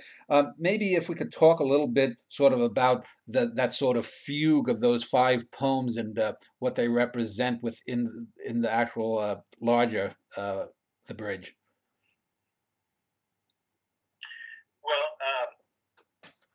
the Harbor Dawn locates the section of the bridge, and to an extent locates the bridge as a whole at 110 Columbia Heights, where Crane lived with Emile Oper for a time, and with the sight of the vision of the bridge out of the window, and it's a love poem. And importantly, Crane wants to, you could say, create an epic vision of the culture and the nation that incorporates, or is even kind of written from the point of view of the love lyric, and in particular the homosexual love lyric. Harbor Dawn's a beautiful poem. It segues into the poems you mentioned. The river is the real showstopper there. Yeah. And it's about Mississippi, but it's also about, you could say, roads and channels and passages in the nation, and it evokes the human life on the continent as a kind of history of movement and motion. The dance is a strange kind of vision of kind of erotic, sadomasochistic, quasi ballet russe modernist performance, in which Crane identifies with some Native American brave that is killed and sacrificed. And Indiana is the last section, and it's actually a mother's dramatic monologue written after lamenting the loss of her son, written after Crane had run away from his mother in the way that Neil suggested earlier. It's described by Alan Tate as a nightmare of sentimentality, and others, as one of the real low moments in the poem. But Crane certainly understood it as having its place too, and with all sorts of complex representation of the interaction of the pioneers and settlers and the Native Americans that they're displacing. That's part of the poem's point, I think. Anyway, I've just sketched something that's enormously complex and messy, and suggests the richness as well as the kind of ethical and political complications of this very ambitious poem. Neil, any comments from you? No, that's exactly what I think is going on here. I mean, it's interesting that he seems to be obsessed with beginnings. That might be because there were so many beginnings to the poem. He kept writing it and stopping and writing again. But Van Winkle has all these references to, again, something which I haven't talked about so much yet, but kind of the number of puns and the amount of wordplay that's in there. So he starts Van Winkle with macadam, which could well be kind of referencing Adam. So there's all these ideas about Adam and Eve and Eden, and the extent to which America might be seen as a kind of, in terms of the New World, a kind of Edenic project. So that's in there. He's got a number of myths in there which might also be regarded as sort of beginning myths. He's also got, of course, his own beginning. He's got his childhood in that section of Van Winkle, where he's talking about the idea about one day in spring my father took to me the whip stripped from the lilac tree, or is it the sabbatical unconscious smile my mother almost brought me once from church, and once only as I recall. It flickered through the snow screen blindly at forsook her in the doorway. It was gone before I had left the window. It did not return with the kiss in the hall. So right in there you've got this reference to his parents. Later on he talks about sundered parentage. It's an autobiographical poem, as well as being a poem, if you like, kind of about the biography of America. And so you have all these terms about memory and starting and beginning, which again is something that crops up again and again. And I would just reiterate, The River is just an astonishing bit of work. I think it's the one that sort of his friend Malcolm Cowley pointed out as being just an amazing piece, even very early on when the book came out. But it brings in so much. It brings in so much of the country. It brings in so much about, as Lanny was saying, about movement, and this kind of extraordinary contrast between modernity and all these modern technologies that are appearing around this period, or just before, or certainly during Crane's lifetime. Also kind of contrasting, I suppose, with all those beginnings. So you have the kind of great sense of optimism, really, crossing the country speedily, still, to an extent, he's involved in pushing west through the frontier, but he's also very interested in, how do we then, is this a great moment to go back and think about where we've actually come from, and will that help us think about where we might be going? Yeah, I said we were going to inevitably short shrift such a long poem. That segment, the Powhatan's Daughter segment, is generally seen as the highlight of the poem, even by the biggest detractors of the bridge. I want to talk about some of the later sections, two later sections that are not viewed as kindly. The first being Cutty Sark, which, even though it's just the third section, comes afterwards, and it's this whole sort of you can see sort of Crane's advertising background in it. I've always thought of it as sort of Crane's manic answer to something like After Apple Picking for Frost, because he's trying to evoke American voices, but the voices there are so many they can't stay talking about something. The speaker of the poem or the recipient of the poem is sort of moving in and out in this sort of fugue of American voices. And I think that's one of the reasons I would say Cutty Sark probably is one of those segments that has often been vilified from what I've read. And then also we'll talk about, I guess, maybe three songs, because that's the other multiple part poem. But do either of you have a comment on Cutty Sark? Because that seems to be Crane on, his biggest edge there. Oh, I don't know. I've always found it charming, and one of the, as you say, it's a kind of lyric collage that involves a certain amount of advertising play, I suppose.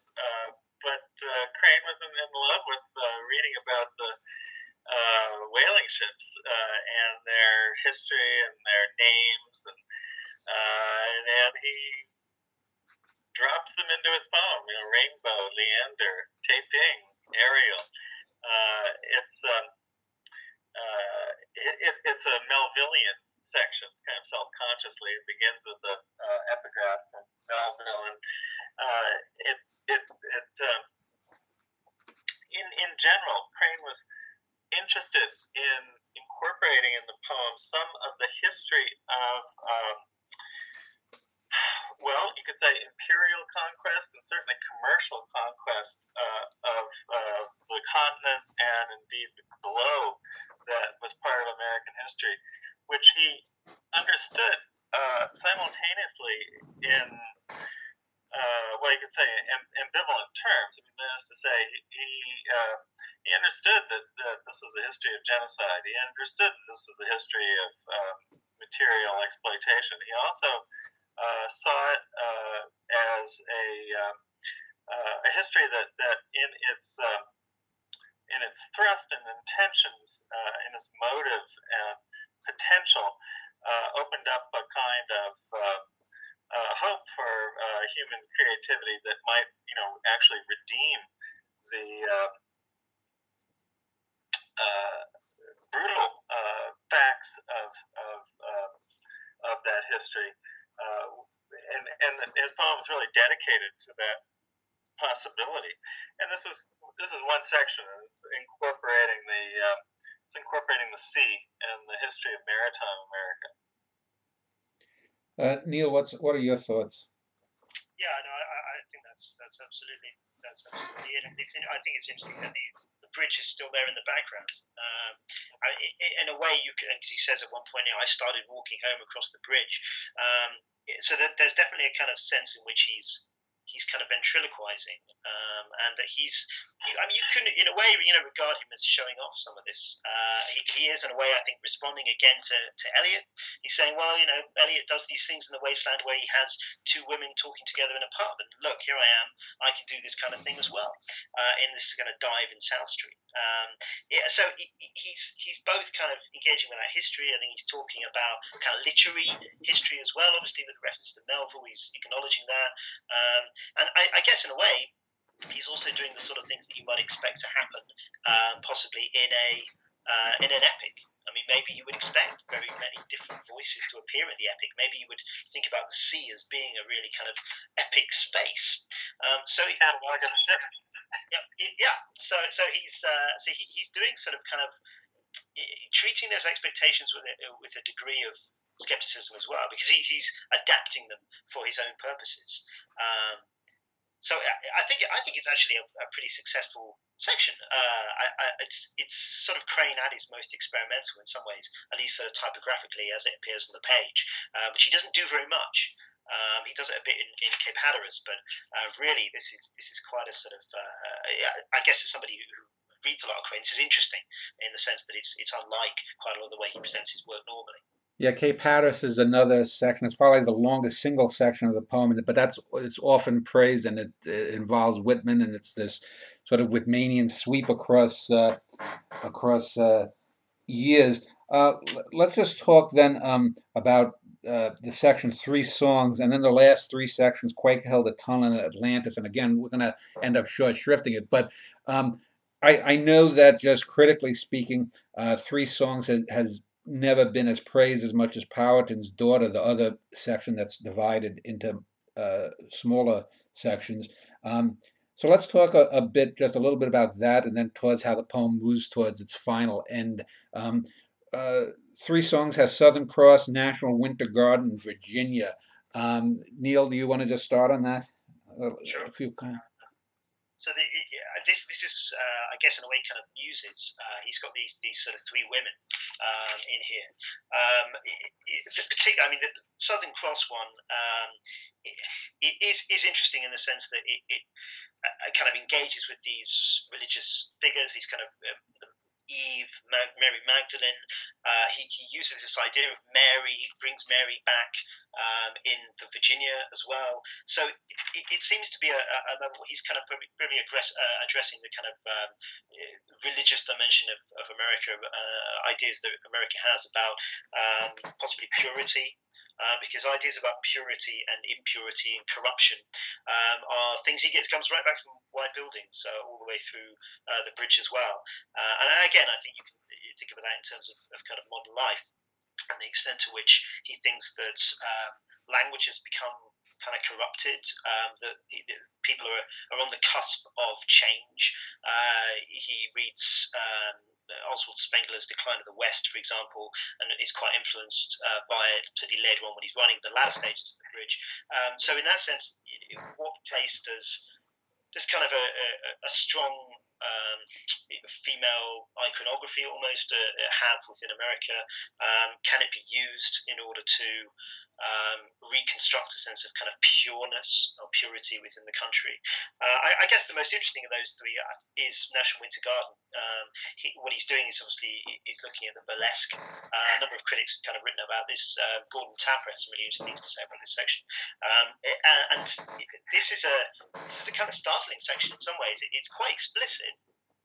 In what it deals with in terms of those kind of burlesque shows that were going on, that E. Cummings writes about and draws pictures of quite a lot in the 20s, and it seems to be again suggesting different facets of character.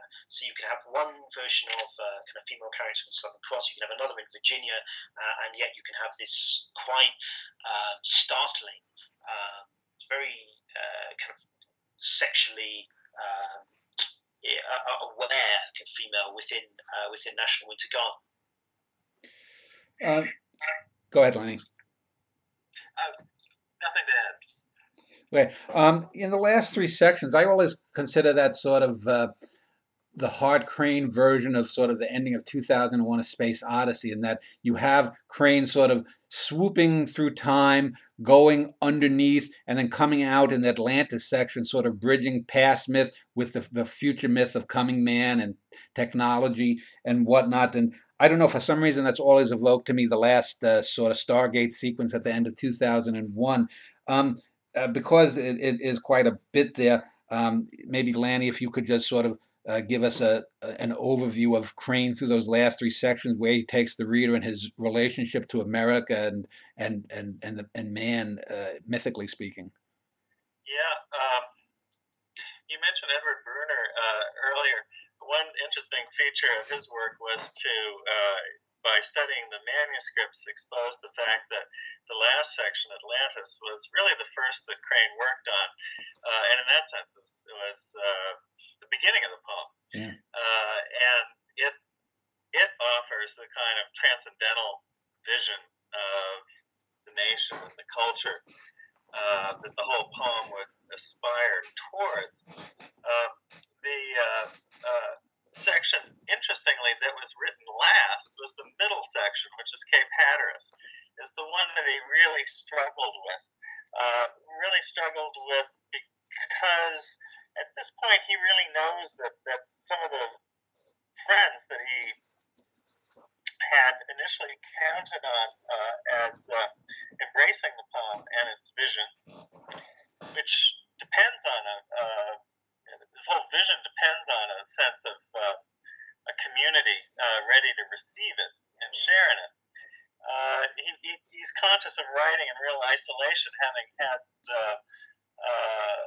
fights with Alan Tate and Ivor Winters and others who essentially, condemned the motives and scale of the poem.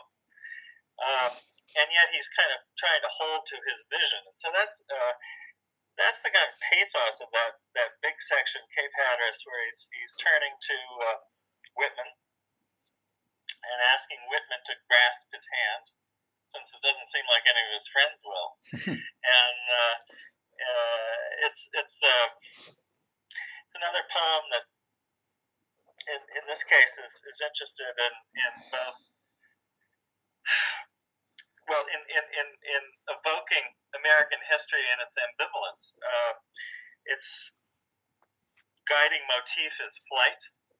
It's about the invention of the airplane and the Wright brothers' first flight.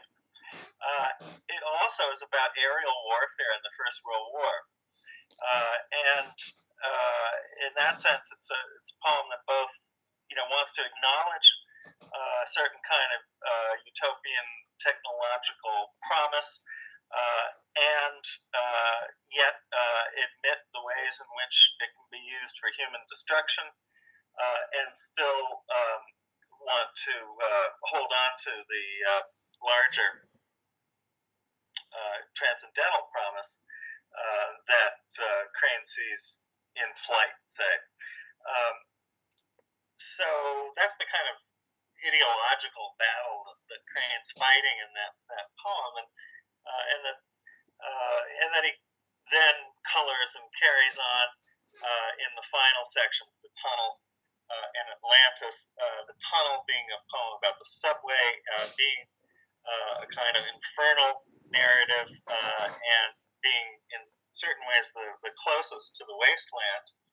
And there are various kinds of quotation of Eliot in that section of the poem. And Eliot, in fact, published the poem in the Criterion, very satisfying to Crane. And then Atlantis was meant to, redeem the tunnel, and to a degree, redeem the kind of poetics of the wasteland. Crane wanted to kind of include that negative vision and yet transcend it. So the kind of ambivalence or ambiguity of flight in Cape Hatteras, those dimensions are redistributed again in the tunnel in Atlantis, and again Crane wants to affirm the kind of transcendental promise that he finds in the myth of the bridge. Neil, any comment on how the poem ends? Well, I think the thing about Atlantis is certainly as Lanny says, and the whole point about it is that it's supposed to synthesize. He uses this word constantly. I think it's even in the poem, synthesis. He wants to bring things together. And one of the fascinating things about the whole poem, Bridge, is the extent to which that succeeds or doesn't quite make it. I find the last section very powerful. I mean, I think it's really interesting in the way that he really starts to engage with the material part of the bridge. I mean, he actually stands and looks at the Brooklyn Bridge and describes it in extraordinary detail in what effectively is a kind of mythical detail. So that opening section of Atlantis, where he's talking about the bound cable strands, and you can just imagine it as soon as he starts writing about it. You can see it in your mind, the arching path upward, veering with light, the flight of strings, taut miles of shuttling moonlight syncopate, the whispered rush, telepathy of wires. It's turning it's kind of a ekphrastic version of the bridge, actually. And I think people have talked about it in those terms as well. He's turning something which is, for many people, just a kind of everyday way of getting from one part of New York to another into something which is much, much grander and has its own kind of powerful narrative, which a lot of people have just regarded in terms of kind of technological promise, but ingenuity. But actually, it's a wonderful work of art, really, as far as Crane is concerned. And of course, it's not a coincidence that he tries to get originally Joseph Steller's painting of the bridge, this wonderful, colourful, fantastic kind of celebration of the structure, and then he doesn't quite manage to get that, but he ends up with Walker Evans's sort of superb photographs of parts of the bridge as well, and they are kind of wonderful versions of the bridge. They're not just, here's a picture of Brooklyn Bridge, but they are bits of it. They might be ships going underneath, or they might be something that fits perfectly the proem at the beginning. It's just sort of the a part underneath the bridge. He doesn't give you just the bridge. He gives you these angles, these versions of the bridge, and that's very much in a way what this Atlantis seems to be doing, actually, but extending it outwards into something that is, he says, beyond time and having ever presence. So he kind of regards the Brooklyn Bridge as representative of everything he's just been talking about, and as something that will stand, as far as he's concerned, forevermore as a great representation of these ideals and these visions that he has for the country. But it doesn't end in the way that, say, The Wasteland ends, with kind of shanty, shanty, shanty, those references at the end to peace. It doesn't end with a kind of conclusion, however kind of inconclusive you might think that is. It doesn't end with a conclusion. It ends with these whispers antiphonal in Azure swing is the last line. So there's a sense in which there's constant movement still going on. And maybe some of that is handing the movement over to you to say, okay, this is still continuing, and it's your job now as the reader to go out there and make of America what you will. Well, let's end this segment. In the final segment, I want to talk about the final years of Crane's life, a couple of the keystone poems that came afterwards, and how critics view him now and in the future. We'll do that in a moment. O Carib Isle by Hart Crane. The tarantula rattling at the lily's foot across the feet of the dead, laid in white sand near the coral beach, nor zigzag fiddle crabs side-stilting from the path that ship, subvert, and anagrammatize your name. No, nothing here below the palsy that one eucalyptus lifts in wrinkled shadows mourns. And yet suppose I count these nacreous frames of tropic death, brutal necklaces of shells around each grave squared off so carefully. Then, to the white sand, I may speak a name, fertile, albeit in a stranger tongue, tree names, flower names, deliberate, gainsay death's brittle crypt. Meanwhile, the wind that knots itself in one great death coils and withdraws, so syllables want breath. But where is the captain of this doubloon isle without a turnstile? Who but catchword crabs patrols the dry groins of the underbrush? What man or what is commissioner of mildew throughout the ambush senses? His Carib mathematics web the eye's baked lenses. Under the poinciana of a noon or afternoon, let fiery blossoms clot the light, render my ghost sieved upward, white and black along the air, until it meets the blue comedian host.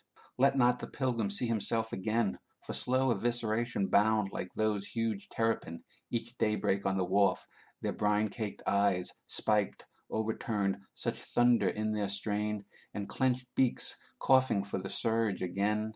Slagged of the hurricane, I, cast within its flow, congealed by afternoons here, satin and vacant. You have given me the shell, Satan, carbonic amulet, seer of the sun, exploded in the sea.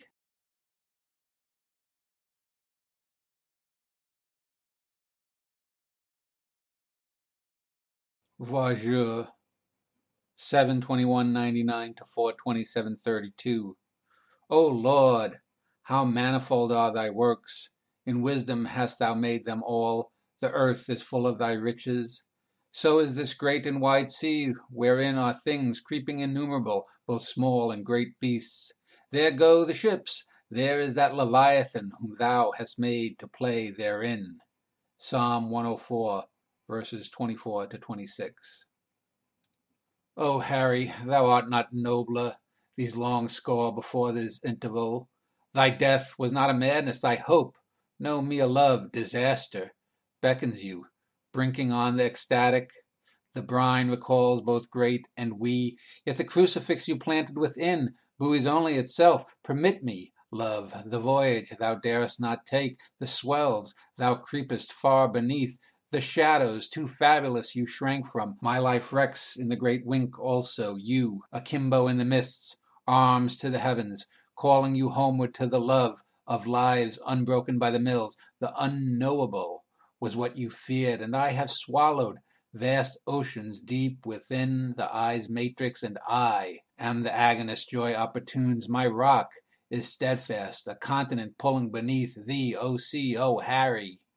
Weaned from the wasted, annealed by the grails you constructed in cold alleys, my tin can rolls fragile, metal underbrush to the night, and you, in enemy, trace inward the world I clasp my mind, the theater of your verse. Azure is what binds us, time closes around you, me, we a synchrony, out of it, and the tides are strong, are wicked. To that coast you stood forever a moment upon the railing, your coat primly folded, the sea stippled with white crests of the future, your life a flutter and near decision, your decision locust on the head of an oblivial pin, generous, understanding, autodidactic and noon. All these were you, are you. In the nights I did not know you, resurrected you, fell into the epic till my birth, evocative of all that since I have weaned. Nobler thou wert, delicate rider of storms unseen, by far in the unknown showers of love, enwrapped by the carillons of wave. I, too, hear their calls. The dumb universe summons you home, serenian and joyous, yet bound to myself. Gorge on the mantle below, my earth island moves slowly, all its rivers flow us into you. O love, wink at thyself, wink at the vast overbrims of love I send alone. I am disubstantiated, no fire hands comfort me. Alone this threnody weaves too late, the love preserver thou needest, O mariner, mesmeric of life, your adjustments could not fit, yet thou play, for air within thou roarest. In mine it drops like a Chaplin tear, as I, quick with despair, tremble on the thought, noon tolls, to Poseidon thou descendest, the last step before the wink, and the tower crumbles to the sea, first denied, but now embraced. O Harry, thou art not nobler. In this final section with Lanny and Neil, I want to talk about the demise of Crane by suicide. Also, the last few poems of note in his canon, and then also where he's come from in the 80 plus years since his death, and where critically he's going, because as we mentioned earlier, Crane now is probably more popular, more read, more referenced in this internet age than he was 30, 40, 50 years ago. Let me just start with talking about maybe a final myth that's always sort of bugged me about Crane critics, and that's the idea that after the bridge he was spent. You know, he was a used condom tossed to the side or whatnot. And if you look at some of the stuff that he wrote post-bridge, I mean, I don't see any real decline. You have the Key West poems, the most famous one being probably "O Carib Island," "The Hurricane."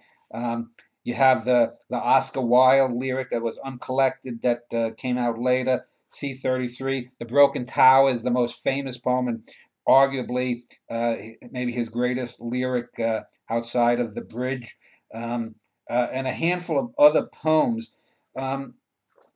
One poem I want to talk about, though, to start off, is a very overlooked poem, and that's a poem called "Episode of Hands," which, if we're talking about queer studies or whatnot, this is the closest thing I guess you could get to in his day and age to an overt homosexual lyric, but it's a great poem because it goes beyond just the typical, I want meat kind of approach to that. Let me ask either of you to speak about "Episode of Hands," because I think it even goes beyond just being a love lyric. It has, I think, some political elements when it's talking about the gash bleeding, the shaft of the sun. I mean, there are some obvious sexual references there, but it seems when we're talking about the interaction, it references Whitmanian sort of male friendship, but it goes beyond anything I think Whitman ever did. Well, I guess it's very similar to Whitman. This is very early. I mean, this is 1920. Yeah. He's writing this, and it's very kind of Whitman. You're absolutely right in the sense that when he's talking about the ways in which he almost references grass, bunches of new green breaking a hard turf. I mean, that sounds like Leaves of Grass in Whitman's great book, and it certainly suggests those kinds of homoerotic relationships that Whitman sets up in a number of those poems. Leaves of Grass. I mean, it comes from an actual episode where one of his father's employees in the factory was injured with the machinery. And of course, Crane was there, as we were saying earlier, did work in the factory for some time in the late 1910s, early 20s. So this is an episode where he, and whether he did this or not, is described, at least the speaker of the poem is described as bandaging the hands of the person, of the guy, the worker who's been injured. And it certainly suggests that there's something interesting here about the technology, about the modernity, and the extent to which it is actually quite a sort of dangerous thing. I mean, is it a critique, for example, of his father and his father's involvement in industry? Do they always think about workers' safety, or are they really more interested in producing as much as they can, as quickly as they can? So there's that element, but there definitely is this element where he's describing at the very end of it, when the hand has been bandaged, as the bandage knot was tightened, the two men smiled into each other's eyes. So there's very much there's an instant connection there. A bit like you get in Faustus and Helen, there's a connection between the eyes. People, or two men look at each other and they see each other, and they make some kind of connection. Even if it's not instantly recognizable as being, say, a homoerotic connection, it is certainly an intimate one. And that would have been quite a surprising thing for Crane to be writing in the early 20s. And that may well be why it wasn't necessarily published in his lifetime. Broken Tower is probably even more directly sexual to a certain extent. This is considered, I don't know if it was his actual last poem that he wrote, but it's considered his last poem that I guess might have been published in his lifetime. Was it published in his lifetime? No. It was. He sent it for publication. He sent it off for publication shortly before his death. So it's his last submitted poem, you could say. Okay. It's published posthumously. Yeah, and it's a great poem. It's, who among us writes our best poem last? Yeah. It's pretty impressive performance. Now, this was also at the time when Crane was famously supposedly involved with the first woman in his life, and this led to his jumping off, I guess it was a steamship or a cruise ship in the Caribbean. Let's talk about his demise there. What happened in the last few months of Crane's life that led up to his killing himself? Well, there are lots of factors. Crane's father had died. I think that was a significant loss. Crane's alcoholism had intensified from an already desperate state.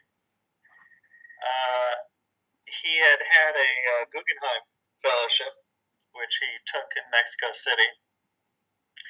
He was returning to the U.S.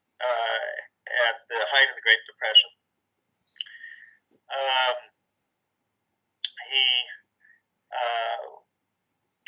He had not written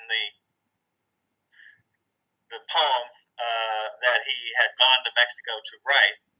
In fact, he had written very little. I mean, should have been pretty pleased to come away with The Broken Tower, but he hadn't written much else. And so I think he had a sense of having wasted his opportunity.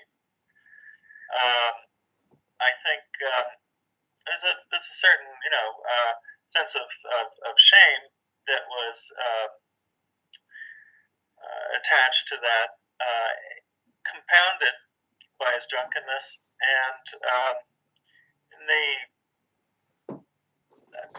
night before he dies, he's beaten by sailors on board the ship he's traveling with Peggy Cowley in, and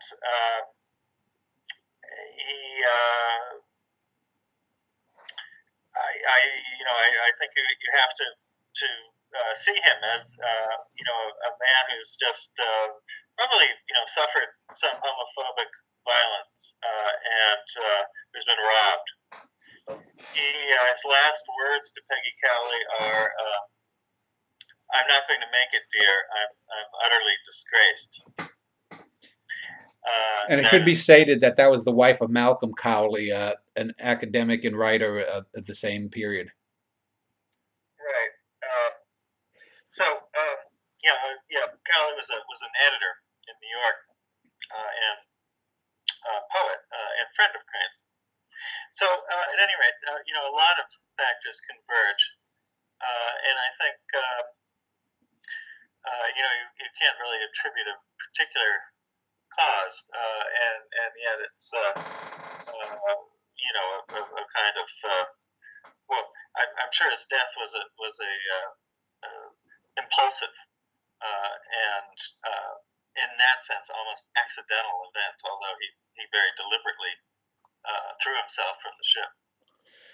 Neil, let me just ask you, we talked a bit earlier about the legacy critically of Crane and how it waxed in his life and waned in his life, and after his life he was sort of I mean, I don't think he was even in major anthologies for 30 or 40 years in the middle of 20th century. Now he's sort of rocketed up again.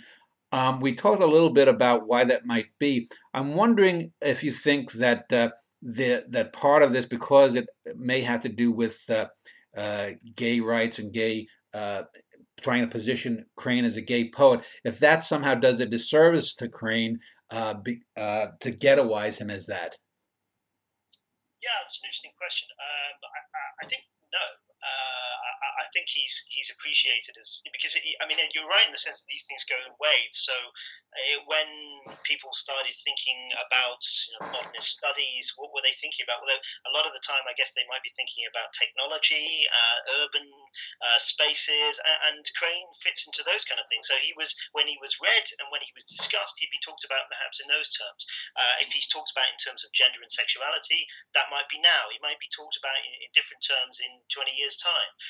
He is somebody who, as we intimated earlier, is somebody who can kind of fit into all these points of discussion, that he can be embraced by all kinds of people internationally. I mean, his influence goes beyond America. Clearly, it goes into Europe, but it also goes beyond into, say, Russia, for example.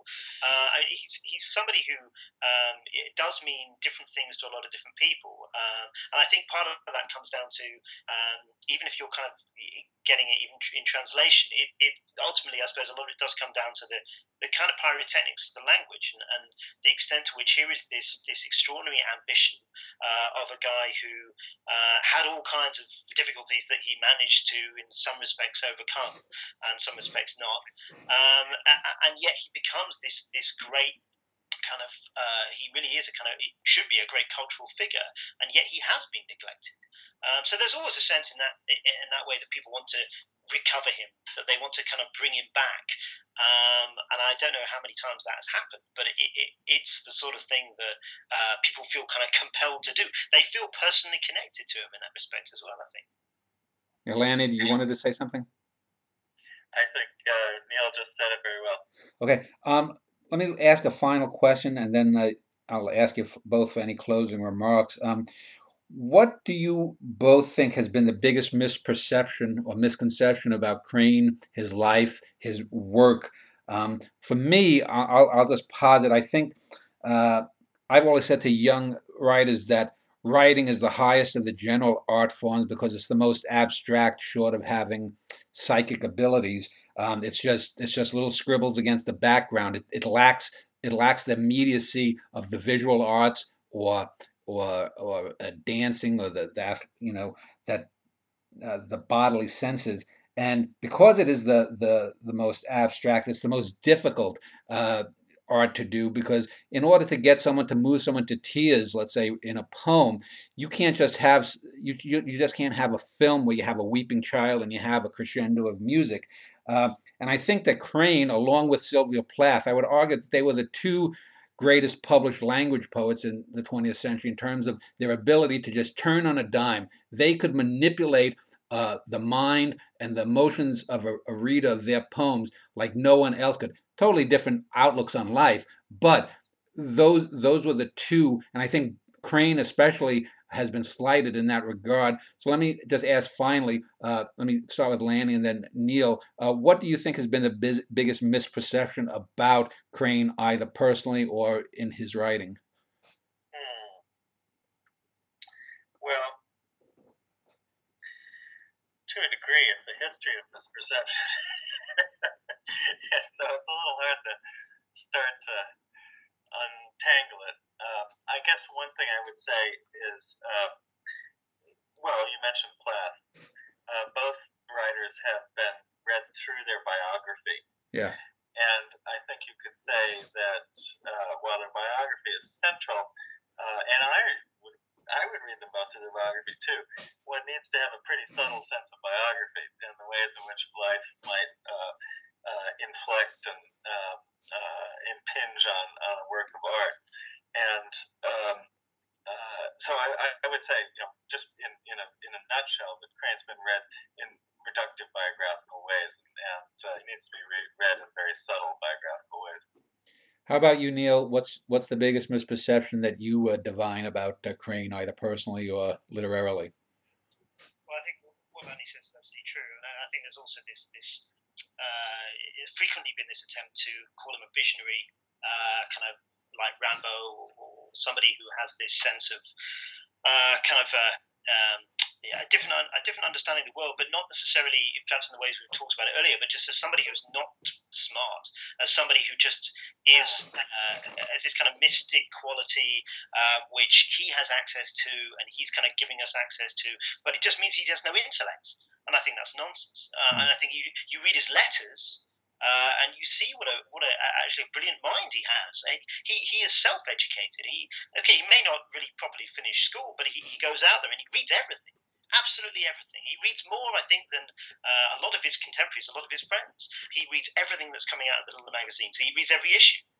He talks to people. He deliberately makes connections with people from many different disciplines. So it's a bit like you were saying earlier, Dan, in the sense that he brings together all the arts. And if you think again about the way in which he uses visual art, the way in which he uses cinema, the way in which he uses engineering, even he reads all of this, and then he tries to put it into the poetry. And it's not just throwing in the odd word. He says that very directly. That does not represent modern life. If you just throw it in, it's what he kind of calls retinal registration. It's just a matter of kind of seeing it on the page, and that's all it does for you. In fact, it's a much deeper engagement with the world around him, and he just isn't given enough credit for that, I don't think. Lanny, any final thought about Crane for any viewers? Well, I think Dan just said something important. I mean, that nailed it, and I guess I would just underline that Crane is an intellectual, and he was a thinker, and that's crucial. Neil, your final thoughts for any viewers out there who are just coming to Crane? I think just read it. It's as simple as that. If you want to pick up, that was a really good thing you picked up Episode of Hands. I think that's a great poem to actually think about beginning looking at Crane, because it does deal with quite a lot of the things we've been talking about. It's a young person's poem in some ways. I think, and if you start with that, and then you pick out perhaps some of the poems from White Buildings, but you just read the bridge from cover to cover. You read the whole thing, because it's such an experience to read it and to see that great kind of swathe of American experience that he's trying to pack in there. It's just it is a unique experience, I think, in modern poetry. Well, if any viewers have enjoyed the conversation with Lanny and Neil about Hart Crane, you can look below this video. You'll see links to them, especially to Neil's Hart Crane Society. Just let me just ask you, is there, when we talk about a society, is this something where like people have to pay annual dues, or is there like a meeting where you meet up once a year, or what? Usually it happens at the American Literature Association. I mean, that's an academic conference, but I mean, we're open to anybody joining. There are no fees. There will be at some point. There is a Facebook page. There's a Twitter account, but at some point there will be a sort of newsletter. So you can easily get hold of us via the Facebook page, or just by emailing me, and I'll put you on the list.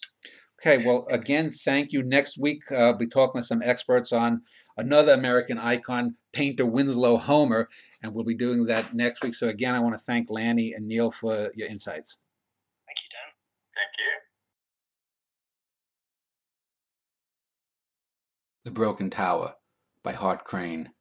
The bell rope that gathers God at dawn dispatches me as though I dropped down the knell of a spent day to wander the cathedral lawn, from pit to crucifix, feet chill on steps from hell. Have you not heard? Have you not seen that core of shadows in the tower, whose shoulders sway antiphonal carillons launched before the stars are caught and hived in the sun's ray?